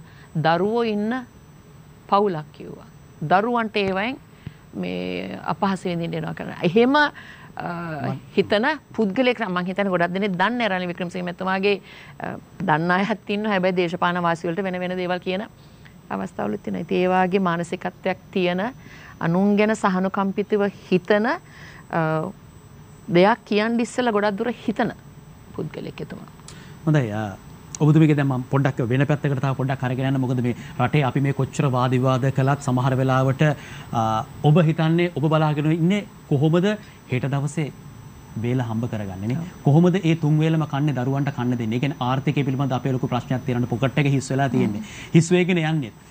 දැන් මේ වර්තමානයේ තියෙන ආර්ථික තත්ත්වයක් එක්ක ඔබතුමී හොඳ ආදර්ශයක් රටටම දැන් අපිට අපේ ප්‍රොඩක්ට් එක බොහොම අමාරුනේ මේ වෙලාවේ අරගන්න. හැබැයි විදේශීය ආධාර මත තමයි අපි බොහෝ වෙලාවට දැන් බලාගෙන ඉන්නේ. ඒක ඉන්දියන් ක්‍රෙඩිට් ලයින් එක වෙන්න පුළුවන්, අපිට චීනය ලබා දෙනකම් වෙන්න පුළුවන්, ණය සහන වෙන්න පුළුවන්. ඔබතුමී ආදර්ශයක් දීලා තියෙනවා.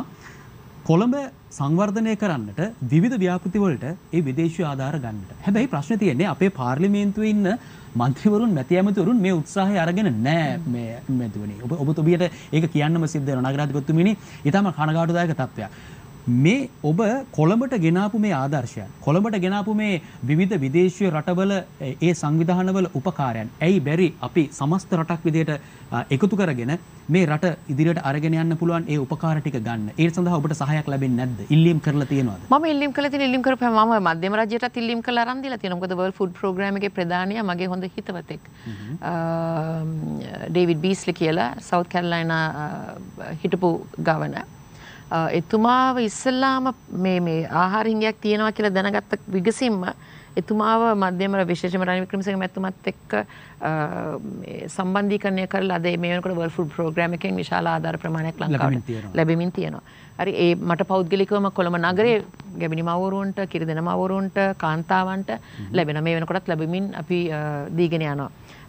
මේ විදියට තමාගේ තියෙන සම්බන්ධතාවය අපිට කියන්න මම දකින වේදිකාවල සමහර අය කියන අපි බලයට ආවම අපි විදේශ රට බලයට එනකන් ඉන්න එපා දැන් එන්න මේසෙට දැන් ගේන්න now is the time දැන් මේ අවස්ථාව මේ රටේ දුප්පත් ජනතාව අහිංසක දරුවන් මන්ද පෝෂණයෙන්ද දරුවන්ගේ ෂේවීම කුරුවීම ගැබිනි මව්වරුන්ට කාන්තාවන්ට මම කියන්නේ පීඩාවට පත් වෙලා ඉන්නවා නම් අපි පීඩාවට පත් වෙලා ඉන්නේ දැන් IMF ණය අපිට මේක මම විශ්වාස කරන ලබන මාස වෙනකොට රනිල් වික්‍රමසිංහ මැතිතුමා එක් කර තියෙන සාකච්ඡා වලින් අපිට යම්කිසි ප්‍රතිඵලයක් ලැබෙයි. චීනයේ තමයි දැනට තියෙන මම හිතන්නේ මම දන්න විදියට අනුමැතිය දිය යුත්තේ. අනිත් ඔක්කොම හරි the stage is set. මේකේ ආවට පස්සේ අපිට විශේෂම ওই තියෙන බදු අඩු කරගන්නයි සහන දෙන්නයි මේ ඔක්කොම කරගන්න පුළුවන් කමක් ලැබෙයි කියලා මම විශ්වාස කරනවා. නමුත් එතකන් බලාගෙන ඉන්න එපා තමා බලයට එනකම් මේවා කරන්න. වාඩි වෙමු එකට. වෙන රටවල් වල එහෙමයි මේ දේශපාලනය කරන්නේ. in a crisis moment අපි ඔක්කොම එකතු වෙන්න ඕනේ මේ වාගේ අර්බුදකාරී තත්ත්වයකදී. අපි කොහොමද රට හදන්නේ? අපි කොහොමද රට ගොඩ ගන්න කියන එක. මම මේ දෙවෙනි වාරේ ඉල්ලන ප්‍රධානතම හේතුව තමයි නගරාධිපති හැටියට මම විශ්වාස කරනවා මම කරන්න ඊළඟ ප්‍රශ්නේ මම අහන්න හැදුවෙත් ඔබතුමී ඇයි නැවත වතාවක් නෑ මම there is a lot of unfinished business මම ගොඩක් කරන්න හිතපු ඒවා කරන්න එන තියෙන ඒවායි pipeline විශේෂයෙන්ම කොයිකා grant එක අරගෙන digitize කරන්න automate කරන්න දූෂණයවම කරන්න වැඩි ප්‍රතිඵල ලබා දෙන්න මොකද අපි විශේෂයෙන්ම ගත්තොත් බහුකාර්ය මධ්‍යස්ථාන විතරක් නෙමෙයි ස්මාර්ට් ස්ට්‍රීට් ලයිටින් ප්‍රෝග්‍රෑම් එක ප්‍රොජෙක්ට් එක ඒ වාගේ ගණනාවක් තියෙනවා මම ආපු ගමන් විශේෂයෙන්ම ප්ලාස්ටික් තහනම් කරන්න මේ වාගේ එන්වයරන්මන්ටල් ක්ලියරන්ස් ඔක්කොම අරගෙන නමුත් අර කොවිඩුයි මේ ආපු ප්‍රශ්න නිසා ගොඩක් ඒවා අතපසු වුණා. ඒ අතපසු වීම මං දීප පොරොන්දු ඉෂ්ට කරලා මම ඊට පස්සේ දේශපාලනය කරන්නේ නැහැ. මේ මගේ අන්තිම වතාව. මට සමහරලාට මගේ ළමයිනුත් කියනවා මම ඇත්තටම ඉඳගෙන වෙනමම කාන්තාවන් සහ දරුවන් වෙනුවෙන් පෞද්ගලිකාංශයෝ ජාත්‍යන්තරයත් එක්ක එකතු වෙලා මට රටට මීට වැඩිය සේවයක් කරන්න තිබ්බා කියලා මට හිතෙනවා. මම හිතනවා මම මෙතන ඉඳගෙන මම ගොඩක් අවංකවම දේශපාලනය කරන්න ඇවිල්ලා එක්කෝ සමහරලාට චරිත ඝාතනයට ලක් වෙන අවස්ථාවල් තියෙනවා, තමාට දෝෂාරෝපණය කරන අවස්ථාවල් තියෙනවා. ඒවන් නම් මම සැලෙන්නේ නැහැ. මට උඩින දෙවියන් වහන්සේ දන්නවා මම මොනවද කරලා තියෙන්නේ කියලා. දෙවියන් වහන්සේත් මාගේ මාත් අතරේ තියෙන ඒ සම්බන්ධතාවය අනුව මගේ හදවත පිරිසුදුයි කියන එක දන්නවා. මම අවංකවම කරන කෙනෙක් කියලා දන්නවා. මහ ජනතාව කියන එක ගැන මම එච්චර මේ වෙන්නේ නැහැ. මට තියෙන එකම දුක තමයි දෙවියන් වහන්සේ තුල ඉදිරියේ තියන්න තියෙන සාක්ෂිය අහිමි වෙන එක. සමහරවිට මිනිස්සු නිකරුණේ දෝෂාරෝපණය කරනකොට මේ නමුත් මම කියන්නේ මට මීට වැඩි දෙයක් රටට සමහරවිට පිටේ ඉඳගෙන කරන්න තිබ්බ දේශපාලනය කරන්න නැතුව හිටියානම් කියලා මට හිතෙනවා.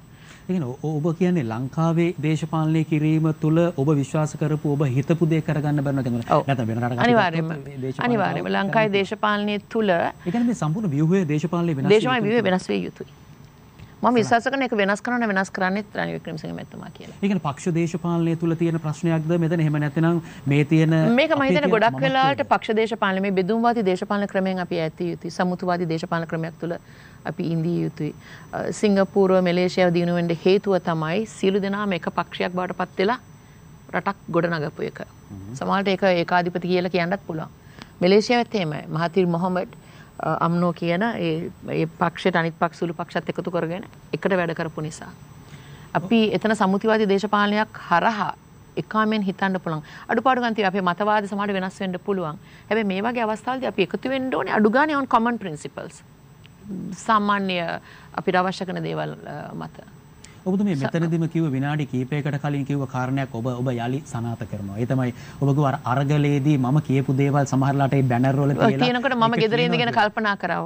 ඔබම කියන ඒ සිස්ටම් එකේ වෙනස ගැන නැවත මේක හැමදාම මම කිව්වා මේක කරොත් මේකයි වෙන්නේ කියලා. මම සමහර වෙලාවට මේ උදේශාම අවංකම කතා කරන්නේ මගේ යාළුවෝ දැන් මේක බලන් ඉන්නවනේ ඒගොල්ලන් කියයි ඇත්ත කියලා. මම සමහර වෙලාවට ඒගොල්ලන්ගේ ගෙවල් වලට ගිහිල්ලා ඒගොල්ලන්ට දේශපාලනය ගැන කතා කරනකොට සමහර කියන යුද්ධෙ දින්න කියලා. යුද්ධෙ දින්න කියලා ලයිසනයක් නෙමෙයි රටේ තියෙන දේපල හොරකම් කරන්න හෝ හොරකම් කරන්න.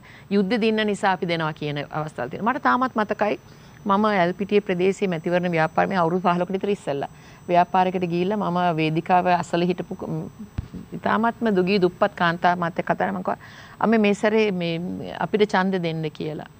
එතකොට කිව්වා නෑ නෝනේ මේ පාර කාපට් කරානේ ඒක නිසා අපි එතනට දෙනවා කියලා. ඉතින් මම කිව්වා අම්මා දන්නවද මේ පාර කාපට් කරේ කාගේවත් දේපල හෝ බූදලේ භාණ්ඩාගාරයට දාලා නෙමෙයි. මේ අම්මා මේකට අම්මත් අම්මගේ දරුවනුත් ඉපදෙන්නේ දරුවනුත් ඊළඟ වසර ගණනාවකට මේවට ගෙවන්න ඕනේ කියලා. මේවට ගෙවන්නකොට මේ කාපට් එක කරන්න යනකොට ගිය දූෂණයත් ඔක්කොමත් ගෙවනවා කියලා අපි. එහෙමත් කොච්චර වේදිකාවල් නැගලා මම කොච්චර දේවල් කියලා ඇද්ද කිව්වොත් මගේ ආපස්සට ගිහිල්ලා මම කරපු වේදිකා කතාවල් දිහා බැලුවොත් තේරෙයි මම මේ කියපු හැම දෙයක්ම ගොඩ දෙනෙක් ඊට පස්සේ මගේම යාළුවෝ ගිහිල්ලා අතන හිටගෙන ඉන්නවා ප්ලකාට්ස් අරගෙන. ඔබ යථාර්ථවාදී ඔබ සත්‍යවාදී කියන දේ මේ ඔබ කරන ප්‍රකාශන එක්ක කෙනෙක්ට ඔබම හිතට දැනෙනවා. මොකද ඒ කෙනෙක් කතා කරනකොට දේශපාලනඥයෙක් වෙන්න පුළුවන් ඒ මිනිස්සෙක්නේ. හැබැයි ඒ කතා කරනකොට ඒ තුල තියෙන සත්‍යභාවය, ඒ තුල තියෙන සත්භාවය කෙනෙක්ට දැනෙනවා. ඔබතුමිය දැන් දේශපාලනයේ යම්කිසි කලකිරීමකට ලක් වෙලා තියෙනවා කියලා කිව්වත් ඔබ කියන මේ ප්‍රකාශات එක්ක ගන්නකොට ඇයි මේ ක්‍රමය වෙනස් කරන්න අවශ්‍ය පිරිස් අද රටට අවශ්‍ය වෙලා තියෙනවා? ඒ කරන්න පුළුවන් අවශ්‍ය පිරිස් ඇයි ඔබට දේශාන් මේ පිරිස් හැම පක්ෂයේම ඉන්නවා. හැම පක්ෂයකම සද්භාවයෙන් දේශපාලනය කරන ගොඩ දෙනෙක් ඉන්නවා.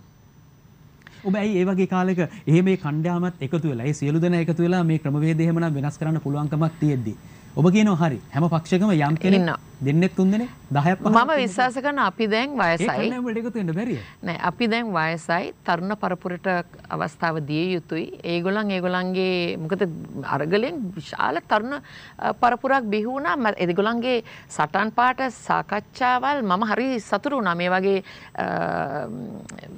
ජව සම්පන්න රට ගැන හිතන පුද්ගලයෝ බිහි වෙනවා කියලා ඒගොල්ලන්ට අවස්ථාව දෙන්න ඕනේ මම විශ්වාස කරන ඒගොල්ලන්ට අවස්ථාව දෙන්න ඕනේ. ඒගොල්ලන්ට මඟ පෙන්වීම කරන්න මට පුළුවන්. ඔබේ ওই ඍජු කතාව නිසා ඔබ ඔය හිතට එකඟ වුණා. ඔබේ ඇත්ත දර්ශනය ඔබ ඉදිරිපත් කිරීමම ඔබට දේශපාලනික වශයෙන් අවශ්‍යයක් වෙන්නේ. මෙහෙම මම දේශපාලන වාසිතකා කවදාවත් දේශපාලනය කරලා නැහැ. මම විශ්වාස කරන මම දේශපාලනයට මොකද හැමෝගෙම ජීවිතේ අර ඉංග්‍රීසියෙන් කියන there's a calling for you කියලා. මගේ මම හිතන්නේ දෙවියන් වහන්සේ මාව ඉදිරිපත් කරේ ජනතාව වෙනුවෙන් දේශපාලන හරහා සේවයක් කරන්න. මේක තමයි මගේ කෝලින් එක. ඉතින් මම ඒ නිසා මෙතනට ආවා මිසක් නමුත් අර මම මේ කරන කතාවල් නිසා මට මේ අවාසියක් වෙයි. දැන් මම අද කතා කරපු බොහෝ දේවල් වලින් මට ගහයි බණි බොහෝ දෙනෙක් බොහෝ දේවල් කියයි. නමුත් එහෙම හිතලා මම ඒක තමයි දේශපාලන තියෙන වරද. සත්‍ය කතා කරන්නේ ජනතාව අහන්න කැමති දේවල් කියනවා. ජනතාව මුලා කරනවා. ජනතාවට බොරු කියනවා. ජාතිවාදය අවුස්සනවා. ආගම්වාදය අවුස්සනවා. බොරු පොරොන්දු දෙනවා. එහෙම දීලා අපි අවුරුදු 75ක් කොයිද ගියේ කියන්නේ. අද කොතනද වැටලා තියෙන්නේ කියන්නේ. ලෝකේ දුප්පත්ම රටක් බවට පත් වෙලා තියෙනවා. හොඳට හිතලා බලන්න. කවුද වැරදි? අපි වැරදි. ඡන්දේ දෙන ජනතාව වැරදි. ජනතාව තුළ තියෙන වැරද්ද. වැරද්ද. පැහැදිලි ලෙස අපි හඳුනා ගන්න ඕනේ අපේ වැරද්ද කොතනද කියලා. ඇත්ත කතා කරන, ඇත්ත වෙනුවෙන් පෙනී ඉන්න, සත්‍යවාදී මතයක ඉන්න කෙනෙක්ට ජනතාවගේ කැමැත්තක් නැතිනම් ඒ ජනතාව ඊට වගකිය යුතුයි කියන කාරණේ අපිට කියන්න සිද්ධ වෙනවා. ඉතින් ඒ නිසා ඔබ කළ වැරද්ද යලි නොකරන්න කියන එක තමයි මම මෙතනදී කියන්නේ. අපේ විශ්වාසයත් එයයි. යමු කෙටි විරාමයකට ඉක්මනින්. ඉන්න අනතුරුව ඔබත් සමග ඉක්මනින් යලිත් සම්බන්ධ වෙනවා. ඔබ යලිත් එක්වන්නේ ටර්නින් පොයින්ට් දේශපාලනය සොයාගෙන යනවා නිවැරදි දිශානතියක් එක්ක. එමනම් අපි අද කොළඹ මහනගර සභාවේ නගරාධිපතිතුමිය රෝස් සේනානායක මහත්මියත් සමග සාකච්ඡා කරමින් ඉන්න වෙලාව අපිට ලැබිලා තියෙන අවසන් විනාඩි කිහිපය තමයි ගත කරමින් ඉන්නේ. ඉක්මනින් සූදානම් යන්නට දැන් කොළඹ නගරය කියලා කිව්වහම වැඩිපුර අවධානයක් යොමු වෙනවා පැල්පත් නිවාසවලට. දැන් සිංගප්පූරුව ගන්නකොට ලීකවන්නේ මහත්තයා ඇවිල්ලා මේක ගොඩනගලා ඉදිරියට යනකොට මුළුක්කු පැල්පත් තමයි වැඩිපුර තිබුණේ. නමුත් එය සුන්දර සුරපුරයක් බවට පත් කරනවා. කොළඹ කිව්වහම කොළඹ කෙනෙක්ගේ ඔළුවටම වෙන්නේ මේ පැල්පත් නිවාස මුළුක්කු නිවාස. මේ තත්ත්වය අපේ නැති කරගන්න මේ ජනතාවට යහපත් ජීවිතයක් උදා කරලා දෙන්න ඒ ජීවත් වෙන ජනතාවගේ ජීවිතය යහපත් කරන්න ඔබතුමිය නගරාධිපති විදිහට මොන වගේ වැඩපිළිවෙලක්ද ඉදිරියට සකස් කරන්න බලාපොරොත්තු වෙන්නේ? වැඩපිළිවෙල ගණනක් සකස් කරමින් හිටියා. ඇත්ත උදේශාන කියන කතාව සිංගප්පූරු විතරක් නෙමෙයි කොරියාව. දැන් අපේ ඉස්සර වතු ආශ්‍රිත ජනතාවට අපි කිව්වේ කොරියාව කියලා. ඒ තරමට කොරියාව හිටියේ එතන. දශක දෙකකට ඉස්සෙල්ලා. අද කොරියාව 4 trillion reserve එක US dollars 4 trillion reserve එකක් තියෙන තාක්ෂණයෙන් අතිශයම දියුණු රටක් බවට පත් වෙලා තියෙනවා. අද අපි මට රැකියාවලට යනවා මං ග්‍රාන්ට්ස් ඉල්ලනවා කොරියාවෙන්. කොරියාව දැන් අපි සාමාන්‍යයෙන් කියනවා තාක්ෂණය දියුණු නම් Apple කියන භාණ්ඩය ඇමරිකාවේ නෑ Samsung කියන එක තමයි leading brand එක. උයි ඒගොල්ලන් කාර් හදනවා තාක්ෂණය විතරක් නෙමෙයි art and culture ගත්තත් අද K-pop කියයි BTS මම නමුත් දන්නේ හැබැයි දරුවෝ අහනවා ආර්ථිකය විතරක් නෙමේ සංස්කෘතික සමාජීය කලාව රංගනය මේ හැම එකෙම ඉදිරියට ඉන්න රටක්. අපිට වැරදුනේ කොතනද? මම විශ්වාස කරන අපි විශේෂම පැල්පත් වාසීන්ට ගෙවල් මේ හේතු නිසා තමයි මම තව වාරයක් ඉල්ලන්නේ මන් දීපු පොරොන්දු ඉෂ්ට කරන්න. මේ වෙනකොටත් UD එකත් එක්ක අපේ එළුමඩුව ඉඩම UD එකට අත්පත් කළ දීලා ගෙවල් 500 ගණක් UD එක හදන එකෙන් 200 ගණක් නගර සභාව අපිට පැල්පත් වාසීන්ට ලබා දෙන්න. ඒ අයට වෙනමම නිවාස හද. මොකද නිවාස පහසුකම්, සනීපාරක්ෂක පහසුකම්, ඒ වගේම පානීය ජලය මේක තමයි අපි ලබා දිය යුතු. මේ යටිතල පහසුකම් ලබා දෙනවත් එක්කම නිවාස පහසුකම් ලබා දෙන්න මට නගර සභාවේ ආදායමෙන් වත්කමක් අපිට නැහැ. කරනවා නම් කරන්න ඕනේ මධ්‍යම රජයත් එක්ක. එහෙමත් නැත්නම් පබ්ලික් ප්‍රයිවට් පාර්ට්නර්ෂිප් එකකට ගිහිල්ලා. එහෙම යන ව්‍යාපෘති ගණනාවක් අපි සැලසුම් සාගතව කරගෙන ආවා. නමුත් එකක් ආර්ථික අර්බුද නිසා ගිලිහි ගියා. කොවිඩ් නිසා පොඩි අතපසුවීම් සිදු වුණා. යටිතල පහසුකම් දීලා විතරක් මදි. දැවෙන ප්‍රශ්න ගණනාවක් තියෙනවා විශේෂම පැල්පත් වාසී විතරක් නෙමෙයි. සමස්ත කොළඹ නගරේ ජීවත් වෙන ජනතාව ලක්ෂ 7ට බලපාන එකක් මත්ද්‍රව්‍ය උදුර. අනිත් එක ආදායම් අහිමි වීම, ජීවනෝපාය මාර්ගයන් අහිමි වීම හේතුවෙන් තාමත්ම දුගී දුප්පත් තැනකට පත් වෙලා තියෙනවා. කොවිඩ් නිසා ඒ අවුරුදු දෙක තුලදී තාමත්ම අමාරු කාලයක් ගත කරා. ඒ වෙලාවේදී කොළඹ මහනගර සභාව මැදිහත් වෙලා අපේ ප්‍රාග්ධනය අපි සංවර්ධනයට තිබ්බ හැම මුදලක්ම වියදම් කරා ජනතාව ජීවත් කරවන්න. බෙහෙත් දෙන්න, ආහාර පාන දෙන්න, සනීපාරක්ෂක පහසුකම් දෙන්න, ගැබිනිමවුන්ට කාන්තාවට ඉතින් කිසි කෙනෙකුට කියන්න බෑ මම ජනතාවගෙන් ඈත් වුණා කියලා. ජනතා ප්‍රශ්න කාන්තාවක් ඇටියට මවක් ඇටියට මට තේරුම් බේරුම් ගිය නිසා මට මැදිහත් වෙලා ඒවට උත්තර දෙන්න පුළුවන්කමක් තිබුණා. ආර්ථික අර්බුදයේදීත් එහෙමයි. විශේෂයෙන්ම ආහාර හිඟයක් තියෙනවා කියපු ගම ඉක්මනින්ම ක්‍රියාත්මක වෙච්ච කණ්ඩායමක් අපි urban harvesting one team එකත් එක්ක එකතු වෙලා වගා කරනවත් එක්කම ප්‍රජා කුස්සි හරහා ඒ වගේම පාසල් වලට දිවාහාරය ලබා දෙන්න පෙර පාසල් වලට දිවාහාර ජාත්‍යන්තර තලෙන් වෙන්න පුළුවන් UN agencies වලින් වෙන්න පුළුවන් ඒ හැමෝගෙම අරගෙන කටයුතු කරා වගේම මත්ද්‍රව්‍යයට ඇබ්බැහි වෙලා තියෙන මම සතුටටපත් වෙනවා ජනාධිපතිතුමාගේ කතාවේ මේ සම්බන්ධයෙන් වෙනමම නීතිය ශක්තිමත් කිරීමට ක්‍රියාත්මක කිරීමට ඒ තුලින් ඒ වගේම දරුවන්ව මත්ද්‍රව්‍ය වලට ඇබ්බැහි වෙන එක වළක්වන්න. මොකද O level හෝ A level පාස් වුණත් අසමත් වුණත් දරුවන් පාරට වැටෙන්නේ නැතුව ඒගොල්ලන්ට වෘත්තීය පුහුණු වැඩසටහන් තුලින් ඒ වැඩසටහන අපි දැනුත් දියත් කරලා තියෙනවා. තුලින් ඒගොල්ලන්ට විශේෂම දේශීය රැකියාව සහ විදේශ රැකියාව වලට අවකාශ ලබා දීමේ වැඩපිළිවෙලක් අපිට තියෙන්න ඕනේ. ඒගොල්ලන්ට එහෙම වැඩසටහනක් දියත් කරන්න ඕනේ. කාන්තාවගේ ජීවන උපාය මාර්ගයක් ශක්තිමත් කිරීමේ වැඩපිළිවෙලක්. ඒවා අපි ක්‍රියාත්මක කරමින් යනවා. ඒවට නිවාසවල යම් වෙනසක් ඒ කියන්නේ මේගොල්ලෝ මේ වතු වලම ඉන්න ඕනේ ෆ්ලැට් වලම ඉන්න නෑ නිවාස එක තමයි. ගොඩාක් වෙලාවට මධ්‍යම රජ UDA එකත් එක්ක එකතු වෙලා අපි කරලා තියෙනවා. අපි පෞද්ගලිකව කියන්නේ නගර සභාව යම් ප්‍රමාණයකට නිවාස හදලා තියෙනවා. නමුත් අපිට මහ පරිමාණයෙන් කරන්න නම් අපිට මධ්‍යම රජයත් එක්ක තියෙන UDA එක අපේ ඉඩම් දීලා අපි එළුමඩුව අපිට අයිති ඉඩමක් ඒක UDA එකට දීලා UDA එක මේ වෙනකොට මම හිතන්නේ මුල්ගල් තියන්නත් ලෑස්ති වෙමින් ඉන්නවා නිවාස 500 ගණක් එතන හදන්න තව තැන් අපි පුළුවන් තරම් ක්ලියර් කළ ජනතාවට නිවාස ලබා දිය යුතුමයි. ඒ වගේම වෝටර් බෝඩ් එකෙන් මේ මධ්‍යම රජයෙන් සිදුවෙන වෝටර් බෝඩ් එකෙන් මොකද රැයට වතුර බිඳුව වැටෙන තැන් රැය වෙනකන් ඇහැරලා ඉඳලා වතුර එකතු කරන තැන් බොහොමයක් තියෙනවා මිනිස්සු. ඉතින් ඒකට අවශ්‍ය කරන මධ්‍යම රජයෙන් ඒ ප්‍රතිපාදන ලබා දෙන්නත් ඒ වතුර ප්‍රශ්න විසඳන්නත් වෝටර් බෝඩ් එකෙන් මම මේ අවස්ථාවේදී වෝටර් බෝඩ් එකේ සභාපතිතුමාට මම ස්තුතිවන්ත වෙනවා. අපිත් එක්ක එකතුලා විශාල වැඩ කොටසක් අපි කණ්ඩායමක් හැටියට වැඩ කරන්නේ. මේ විදිහට තමයි අපි වැඩ කළ යුත්තේ මධ්‍යම රජය අපි එකතු වෙලා අපිට පුළුවන් හැටියට මේ අඩු ආදායම් ලාභී ජනතාවගේ අවශ්‍යතාවයන් ඉෂ්ට කරන්න ඕන කරලා. අනිත් එක දැන් ඔබතුමිය සඳහන් කළා මගේ ඊළඟ ප්‍රශ්නයක් විදිහට මම මේ සූදානම් කරලා තිබුණා කොළඹ කියලා කියන්නේ මත්ද්‍රව්‍ය වල කේන්ද්‍රස්ථානයක් බවට විශේෂයෙන් මේ පැල්පත් මේ තත්ත්වය නැති කිරීම සඳහා තරුණ පරපුරමින් ගලවා ගන්නට මොන වගේ වැඩපිළිවෙලක්ද ඔබේ අපි මේ වෙනකොටත් විශේෂයෙන්ම අපි දැනුවත් වීම වැඩසටහන් ගණනාවක් පුහුණු වීම වැඩසටහන් අපිට සේවය කරන සේවකයන්ගෙන් පටන් අරගෙන මොකද මට විශාල ජනසෞඛ්‍ය දෙපාර්තමේන්තුවක් තියෙනවා දොස්තරවරු 100කින් සමන්විත PHIස්ලා නර්ස්ලා 600කට වැඩිය සේවය කරන ජනසෞඛ්‍ය දෙපාර්තමේන්තුව ඒගොල්ලන් බිම් මට්ටමේ ජනතාවත් එක්ක ඉන්න කට්ටිය. ඒ අයත් අපේ සහන පුණ්‍ය කොමසාරිස් කාර්යාලයේ සහන නිලධාරීන් එකතු වෙලා ජනසෞඛ්‍ය දෙපාර්තමේන්තුව හරහා අපි විශේෂයෙන්ම මොකද අපි මේ ජනතාව දැනුවත් කළ යුතුයි. තමයිගේ දරුවන්ව දැනුවත් කරන්න ඕනේ පාසල් වලට ගිහිල්ලා. මේ අයිස්ද මොනවද මේ ගන්න මත්ද්‍රව්‍ය මේ විහිළුවට සෙල්ලමට අරගෙන ඒකට ඇබ්බැහි වුණාට පස්සේ ඉතින් ඇබ්බැහි වෙන්න ඉස්සෙල්ලා දැනුවත් කර ඉතින් දැනුවත් භාවය තුලින් කෙනෙක්ව ඒකෙන් ගලව ගන්න පුළුවන්කමක් තියෙනවා. ඒ එක්කම මම පොරොන්දුවක් දුන්නා ගිය මැතිවරණයේදී මම පුනරුත්ථාපන මධ්‍යස්ථානය බී කරනවා කියලා. කතෝලික පල්ලිය විසින් මට කාඩිනල්තුමා ඒ වකවානුවේ කිව්වා මෙහෙම අපි එකක් දුවන රෝසි ඇවිල්ලා ඒක බලන්න කියලා. මමත් කොමසාරිස්තුමියත් පුන්න කොමසාරිස් ගිහිල්ලා කතෝලික පල්ලිය විසින් පවත්වාගෙන යන පුනරුත්ථාපන මධ්‍යස්ථානයක් වත්තල අපි බල්ලා ඒකට සමාන්තරව මම මුදල් වෙන් කර අවුරුදු 2ක් නමුත් මේ කොවිඩ් ප්‍රශ්න හේතු කරගෙන ඒක මට තාමත් කරගන්න බැරි වෙච්ච තත්ත්වයක් තියෙනවා. මම ඒක අනිවාර්යයෙන්ම කරනවා. හොඳයි ඊළඟට ඉක්මනින් මෙන්න. දැන් අපි කොළඹ ගත්තාම ඊළඟට එන ප්‍රශ්නේ තමයි කොළඹට ආවොත් ගඳයි. කුණු ගඳයි. කුණු කාණු. මෙන්න මේවා සාමාන්‍ය යථා තත්ත්වයට අරගෙන ඇවිල්ලා කොළඹ පිරිසිදු නගරයක් බවට පත් කරනවා.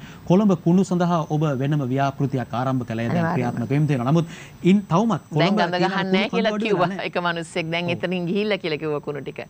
ගඳ ගහන්නේ කරවල පිටියට අපි විශේෂයෙන්ම waste to energy project එක නිසා කුණු ටික හරියට දර්ශනක් තියෙන ඔබතුමිය කතා කරනකොට සමහරට වෙන්නත් පුළුවන් නේ. නිසි ආකාරයෙන් ඒවා එකතු කරගෙන ඒවා බැහැර කරගෙන ඒවයින් මේ රටේ ආර්ථිකයට මේ තමයි කරවල පිටියේ waste to energy plant එක මේ ඒ දවස්වල මේක හදාගෙන යන දවස්වල අපි විසිට් කරපු අවස්ථාව මම සතුටටපත් වෙනවා මේක දැන් සම්පූර්ණයෙන්ම ක්‍රියාත්මක වෙන තත්යකටපත් වෙලා මෙගාවට් 10ක් අපිට මේ විදුලි පද්ධතියට ලබා දෙන්න පුළුවන් කමක් ලැබිච්ච එක ඒක මගේ මං හිතන්නේ මං විශ්වාස කරන මමත් මගේ මාගරික මන්ත්‍රීවරු 19 දෙනා 119 දෙනාගේ විශාල ජයග්‍රහණයක් හැටියට අපිට තියෙන කොච්චර බාධක ආවත් අපි සැලුන්නේ ඉදිරියට ගිහිල්ලා මේව කරගත්තා. ඒක නිසා කොළඹ දැන් ගඳ ගහන්නේ නැහැ. ගඳ ගහන්න හේතු තියෙනවා නම් තියෙන්නේ සමහර රට මලනල පද්ධතිය උඩත් ගෙවල් හදාගෙන ඒ වාගේ කාණු බ්ලොක් කරන තැනකට කාණු උඩ ගෙවල් හදාගෙන ඒ වාගේ ওই වගේ තත්ත්වයක් තිබ්බේ කොළඹ. ඒක නැති කරන්න මේව කරා. මේ අපි විශේෂයෙන්ම බහුකාර්ය මධ්‍යස්ථානයේ හරහා ජනතාවට මම විශේෂයෙන්ම මේ බහුකාර්ය මධ්‍යස්ථානයක් ගැන කියනකොට කියන්න ඕනේ මේ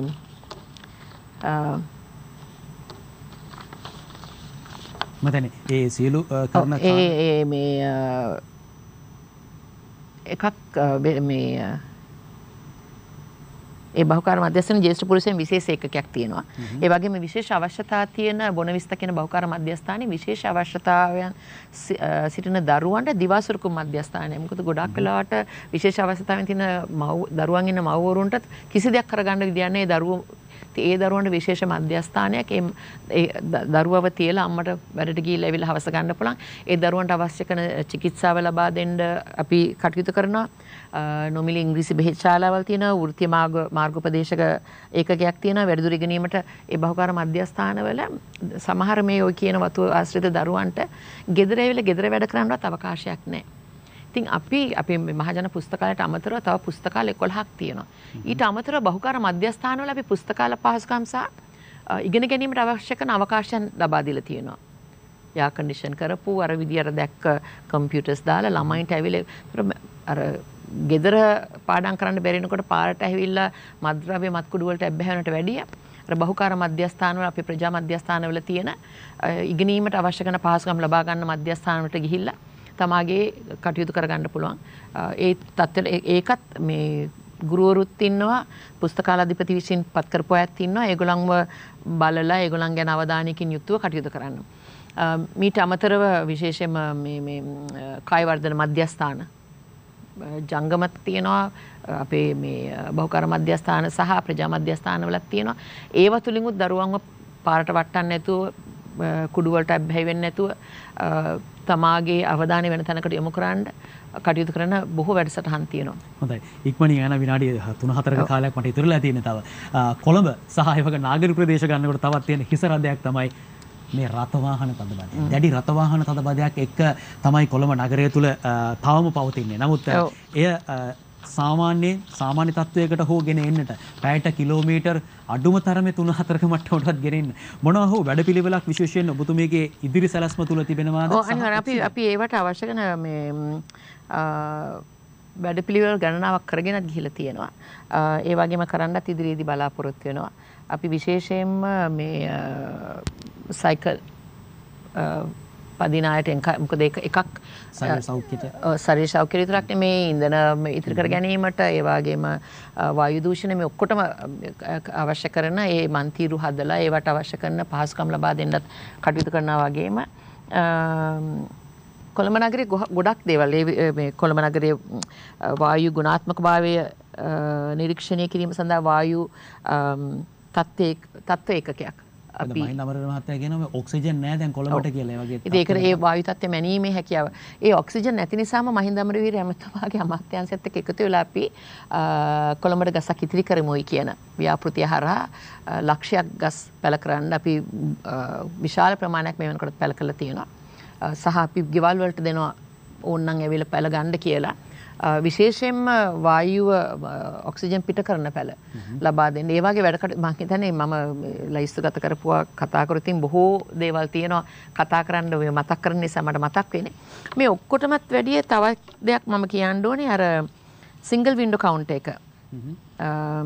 අවසාන විනාඩි 3 ඔබතුමියට කතා කරන්න පුළුවන්. ඔව් ඒ සිංගල් වින්ඩෝ කවුන්ට් එක කියන්නේ අපේ හිමිකම් ලබාගත හැකි නව ක්‍රමවේදයක් සිංගල් වින්ඩෝ. අපි සාමාන්‍යයෙන් හිමිකම් සහතිකය ගන්න, මාර්ග රේඛා සහතිකය ගන්න, නොපරවා ගැනීමේ සහතිකය ගන්න, ගිනි ආවරණ නිර්වුල් සහතිකය ගන්න, ඝනපද්‍රව්‍ය නිෂ්කාංශ සහතිකය ගන්න, ජලපවාහන නිෂ්කාංශ සහතිකය ගන්න විවිධ ප්‍රදේශ වලට ගියා. දවස් ගණනාවක් සාමාන්‍යයෙන් ප්ලෑනින් එකක් පාස් කරගන්න මේ ගන්න තියෙන ඒවා ඇප්ලිකේෂන් එක දාන්න ගන්න වීදි රේඛා අරවා මේවා ගන්න විශාල රස්තියද. මම ආපු ගමන් දවස් වැඩිමුණ දවස් 7කින් සමහරක් ඒවා දවස් 7ක් යන මොකද ගිහලා ඉන්ස්පෙක්ට් කරලා එවිල ඕන එකට පර්මිෂන් දෙන්න. සිංගල් වින්ඩෝ කවුන්ටර් කියලා එක කවුන්ටර් එකකින් ඒක හැමදේම කරගන්න පුළුවන්. ඒකට අවශ්‍ය කරන queue system එක queue management system එක ඇති කරලා ඒ කරපු දෙයින්ම අපි doing business with ease කියන World Bank index එකේ 111ට හිටපු අපි 100ට යන තත්යකට පල්ලෙහාට ආවා. We went up a couple of notches doing business with ease. ඒක එකක්. ඒ ඩිජිටල් කරණය තුලින් තොරතුරු sannivedanය ඇති කිරීම තුලින් එකක් ආවා. ඒ වගේම තමයි දේපල ලියාපදිංචි කිරීම e-learning. land registry මේ ඔක්කොම මම හිතන්නේ අපි e-system එකක් ඇති කරමින් ජනතාවට දෙන සේවයන් පහසු තත්යකට ගේන්න විශාල ලෙස කටයුතු කරා. ඒ තුලිනුත් අපිට විශේෂයෙන්ම doing business with ease කියන තැනදී විශාල ප්‍රතිචාරයක් අපිට ලැබුණා ලෝක බැංකුව විසින්. අපි අර සිස්ටම් චේන්ජ් එකක් කියලානේ ඒ සිස්ටම් චේන්ජ් එක කරගෙන ගියා 2018 ඉඳලා. මීට අමතරව මම කියන්න ඕනේ ඉදිරියේදීත් මම විශ්වාස කරනවා දූෂණය නැත්තරම නැති කරන්නත් මම ජනතාවගෙනුත් එකක් ඉල්ලනවා බොහෝ වෙලාවට අර මම කලින් කිව්වා වගේ දූෂණ විවිධාකාරයෙන් එනවා. දූෂණ ගැන කතා කරනකොට එකක් තමයි අපිට තිබ්බ ප්‍රශ්නයක් කොළඹ නගරේ බොහෝ දෙනෙක් දන්නවා කොළඹ නගරේ ජීවත් වෙන ආමි නේවි යාෆෝස් කියනකොට අපේ සේවකයන් උදේට ඇවිල්ලා අස්සම් කරලා ඊට පස්සේ හොයාගන්නත් නැහැ 2000ක් පමණ 8000ක පමණ සේවක ප්‍රමාණයක් ඉන්නවා පුරප්පාඩුත් ගණනාවක් තියෙනවා අවුට්සෝස් කරලා ඒ කට්ටියත් එක්ක බැලුවොත් 11000ක පමණ සේවක සංඛ්‍යාවක් සේවය කරන නගරයක් මේක. ඒකෙන් 2000ක් විතර රස්සාවලට ඇවිල්ලා අස්සන දාලා යනවා. රැයට තව කෙනෙක් ඔක්කොමලගේ අස්සන් දානවා හවසට. ඕටිත් ගන්නවා. ඒගොල්ලන් ගිහිල්ලා වෙන වැඩ ටින්කරින් වැඩ ත්‍රී වීල් දුවනවා. ඒ වගේ රාජකාරී කරන තත්ත්වයක් තමයි තිබ්බේ. ඒකත් මම විශ්වාස කරන එක්තරා විදිහක තමා ජනතාවට කරන වරදක් දූෂණයක්. ඉතින් ආපු ගමන් මම ෆින්ගර් ප්‍රින්ට්ස් දාලා ඇඟිලි සලකුණ දාලා ඒකට විශාල ලෙස විරෝධයක් ආවා. මට එරෙහිව වර්ක්ෂොප් එකේ ඉංජිනේරුවරු දවසක් දුවගෙන ආව ඔක්කොම ඉංජිනේරු මහත්තුරු මං කිව්වා නෑ. හොඳට මතකද ඒගොල්ලන්ගේ ගේට්ටුව අහලා මං කිව්වා කියන්නේ පබ්ලික් ප්‍රොපර්ටිස් වලට හානියක් කරොත් ඒක මේ අන්බේලබල් ඔෆෙන්ස් එකක්. ඒක බරපතල වරදක්. ඒක නිසා නීතිය හරියට අතට අරගෙන කටයුතු කරනකොට බාධා එනවා. මේ වගේ තියෙනවා. අනිත් එක තමයි බොහෝ වෙලාවලට මිනිස්සු ගිහිල්ලා වැඩක් කරගන්න කීයක් හරි ගෙවනවා. ඉතින් මම ජනතාවට කියන්නේ අපි දූෂණ ගැන කතා කරනකොට ගන්න මිනිස්සු වගේම දෙන්න මිනිස්සයත් වැරදි. ඉතින් මම හැමතිස්සෙම කියන්නේ ඒක කරන්න එපා කියලා. මොකක් හරි පාස් කරගන්න මේක මේ නගර සභාවට විතරක් අයිති දෙයක් නෙමෙයි. අපි රටේ ඕනෑම මේ රාජ්‍ය ආයතනෙට ගිහලා වැඩක් කරගන්න නම් ෆයිල් එකක් තව තැනකින් තව තැනකට ගෙනියන්න නම් ඉතින් මේක නවතින්න ඕනේ. ඉතින් මේක නවත්තන්න නම් උදේශාන එකක් අපේ සර්විසස් ඔක්කොම අපි ඩිජිටයිස් කරන්න ඕනේ. තාක්ෂණය භාවිතා කරන්න ඕනේ. ඔන්ලයින් ඇප්ලයි කරන්න පුළුවන් ක්‍රමවේද තියෙන්න ඕනේ. විනිවිද භාවයකින් සහ වගවීමකින් කටයුතු කළ යුතුයි. මේ තුලින් මම විශ්වාස කරනවා අනාගතයේදී අනාගත පරපුරට තාමත්ම පහසුවෙන් තමයි මොකද නගර සභාවක් කියන්නේ අපි අය කරන බදු මුදල් වලින් ඒ ජනතාවට සරිලන සේවාවක් ලබා දෙනවා. ඒ සරිලන සේවාව ලබා දෙනවත් අතරේ අඩු ආදායම් ලාභී ජනතාවට ඒ අවශ්‍ය පහසුකමුත් වරප්‍රසාද ලබා දෙන අවස්ථාවක් මේක. ඔබතුමීට එකම එක විනාඩියක් දෙන්නම්. අවසාන විනාඩිය. ඒ විනාඩියේදී කියන්න රටේ ජනතාවට විශේෂයෙන්ම කොළඹ නගරයේ ජනතාවට ඔබට මොකද්ද කියන්නේ? මම විශ්වාස කරනවා අපි මං හිතන්නේ මමත් මගේ 119 දෙනාම 119 දෙනාම කියනකොට නාගරික මන්ත්‍රීවරු අපේ පක්ෂේ විතරක් නෙමෙයි අනිකුත් පක්ෂවලත් අපි සියලු දෙනාම එකතු වෙලා විශාල වැඩ කොටසක් කොළඹ නගර සභාවේ කරා. වෙනස්කම් ගණනාවක් බාධක මැද්දේ 20යි 21ත් 22ත් තිබ්බ මේ අර්බුදකාරී අවස්ථාවල ඒ අවස්ථාවේදීත් ජනතාව ජීවත් කරවීමට සහ ජනතාවට අවශ්‍ය කරන පාසුකම් ලබා දීමට ඒ වගේම දූෂණය නැත්තරම නැති කිරීමට අවශ්‍ය කරන තාක්ෂණික භාවය ඇති කිරීමට ඩිජිටයිස් කිරීමට කටයුතු කිරීම අතරින් අපි ගොඩක් වැඩ කරලා තියෙනවා. මම විශ්වාස කරන කාන්තාවක් හැටියට විශේෂයෙන්ම සානුකම්පිත හදවතක් එක කාන්තාව මූලික කරගත්ත විශේෂයෙන්ම පෞල් සංස්ථාව වෙනුවෙන් විශාල දරුවන්ගේ පොතපතෙන් පටන් ගත්තාම කාන්තාවගේ ජීවනෝපාය මාර්ගයන් ශක්තිමත් කිරීමට දෙන මහාන මැසිමට අමතරව බෙහෙත් ටික අපේ තියෙනවා විශේෂ මාතෘ මධ්‍යස්ථාන සායන 14කට වැඩි තියෙනවා. කොළඹ නගර සභාව විසින් දරු ප්‍රසූතියට අවශ්‍ය කරන පහසුකම් හිතෙන දරුවෝ විශාල ප්‍රමාණයක් බිහි කරනවා අපි අවුරුද්දකට. මහරෝහල හා සමාන සේවයක් කොළඹ නගරයේ ජනතාවට අපි ලබා දෙන නගරයක්. ඒ එක්කම මම කියන්න කැමති කොවිඩ් වසංගතය අවස්ථාවේදී කොවිඩ් උවදුරෙන් ජනතාව බේරගන්නත් අපි එන්නත් වැඩසටහන ඉතාමත්ම ක්‍රමානුකූලව එන්නත් වැඩසටහන ලබා දෙන මුල් අවධියේදී බොහෝ දෙනෙක් හැමෝටම ඉක්මන් වෙන්න අවශ්‍යතාවයක් තිබෙ හැමෝටම වුණා පළවෙනි දවසේම එන්නත ලබා ගන්න. ඒ අතරතුරේදී විවිධ චෝදනා ආවා සමහර එන්නත මිලට විකුණනවා හැම කියලා ඒවා අවම කරගන්න ප්‍රධාන ලෙසම මමත් වෛද්‍ය රුවන් විජයමුනි මැතිතුමත් කරේ අපි ඔක්කොම දත්ත ටික අරගෙන ඩේටාබේස් එකක් හදලා මම වෙනමම කාර්ය මණ්ඩලයක් අපි ගත්තා ශ්‍රම මිලදී පදනම් මත ඩේටා එන්ට්‍රි සටහන් කරගන්න පුළුවන් දරුවෝ ටිකක් ඒගොල්ලන්ට රස්සාවලුත් ලැබුණා ඩේටා එන්ට්‍රීස් කළා ඊට පස්සේ අපි එන්නත ලබා දුන්නේ තමාට නිසි දිනයක් දුන්නා යන මධ්‍යස්ථානයේ කිව්වා ඒක නිසා ක්‍රමානුකූලව එන්නත් වැඩසටහනක් දියත් කරා ඒ එන්නත් වැඩසටහන දියත් කරන ගමන් අඩු ආදායම් ලාභී ජනතාවට අවශ්‍ය කරන වියලි ආහාර ටික බෙහෙත් ටික මේ සියල්ලම ලබා දුන්නා මේ ආර්ථික අර්බුදයේදීත් ඒ ආර්ථික අර්බුදයෙන් එළියට එන්න ඒ ආහාර හිඟයෙන් එළියට එන්න අවශ්‍ය කරන වැඩසටහන් වැඩ කටයුතු ගණනාවක් කරලා තියෙනවා. ඉදිරියේදීත් අපි එක්සත් ජාතික සංවිධානයේ UNFP එක ජනගහන අරමුදල ඒ වගේම UNICEF ආයතන ඒ වගේම FO එක World Food Program එකත් එක්ක විශාල වැඩසටහන් ගණනාවක් බිම් මට්ටමින් දියත් කරනවා. මම විශ්වාස කරන මේවා ඉදිරියට ගෙන යාමට අවශ්‍ය කරන කටයුතු ලබා දීමට එක්සත් ජාතික පක්ෂයට ඡන්ද දෙන්න කියලා මම ඉල්ලා සිටිනවා. මම දන්නේ ඒක කියන්න පුළුවන්ද කියලා ඡන්ද ඉල්ලන්න පුළුවන්ද කියලා. මම හිතන්නේ ඒක පොඩ්ඩක් අමාරුයි මේ වෙලාවේ. මාධ්‍ය උපමානත් එක්ක කටයුතු කරන ඉඳ හැබැයි මෙහෙම අපි අවස්ථාව ලබා දෙනවා අනිකුත් දේශපාලන පක්ෂ වලටත්. ඉතින් ඒ දේශපාලන පක්ෂ වලටත් විශේෂයෙන්ම අපි මේ one to one මේ සාකච්ඡාවක් හින්දා මේ මුහුණට මුහුණ කරන සාකච්ඡාවක් හින්දා අපි ඉදිරියේදී ඇත්තටම අනිකුත් දේශපාලන පක්ෂ වලට අද එක්සත් ජාතික පක්ෂය තමයි නියෝජනය සිද්ධ වෙන්නේ. ඉදිරියේදී අපි අනිකුත් පක්ෂ වලටත් අවස්ථාව ලබා දෙනවා. උදේශාන් එක පොඩි මේකක් මට කියන්න ඕන වුණා. ඔබතුමා කිව්වා අර මේ හිඟ මේ FD එක නෙමේ චෝදනාවක් තිබ්බා කියලා අපි ණයට ගත්ත ඩෙෆිසිට් එකක් තියෙනවා කියලා අපේ බජට් එකේ. දැන් මම කිව්වා කෙලින්ම පැහැදිලිවම නැහැ අපිට ඕඩි එකක් නැහැ. මේ අවස්ථාවේ ඕඩි එකක් ඇත්තෙම නැහැ. ඕඩි තිබ්බ අවස්ථාව තිබ්බ ඕඩි තිබ්බේ අපේ FD එකට against ඒක අපිට අර මුද්‍රගාස් වෙන. ඒක නිසා කිසි කෙනෙකුට ප්‍රශ්නයක් තියෙනවා නම් තොරතුරු දැනගැනීමේ පනත යටතේ ඒගොල්ලන්ට ඒ තොරතුරු දැනගන්න පුළුවන්.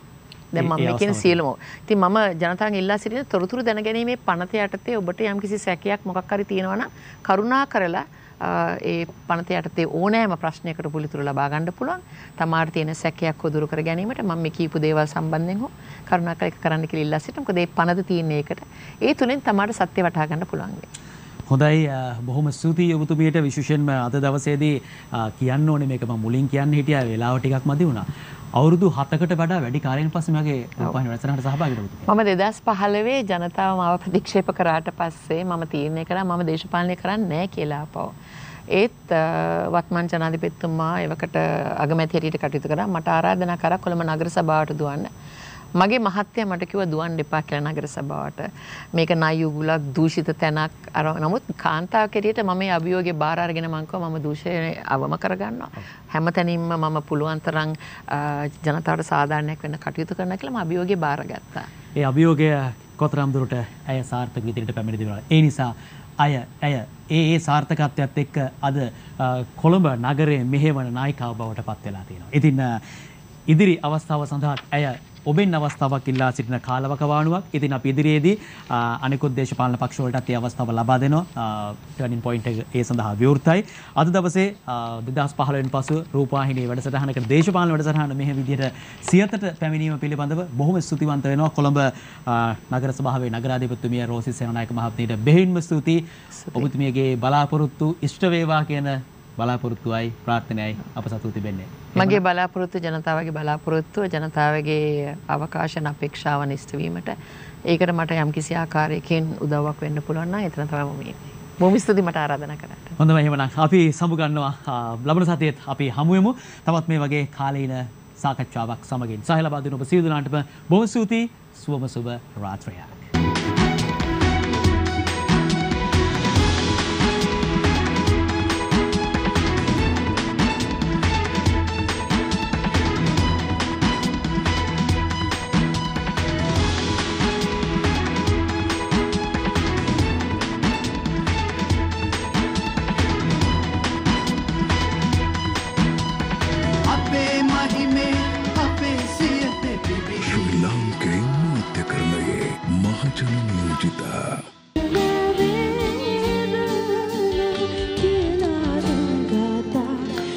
කහි කවි මාලා තනි වෙලා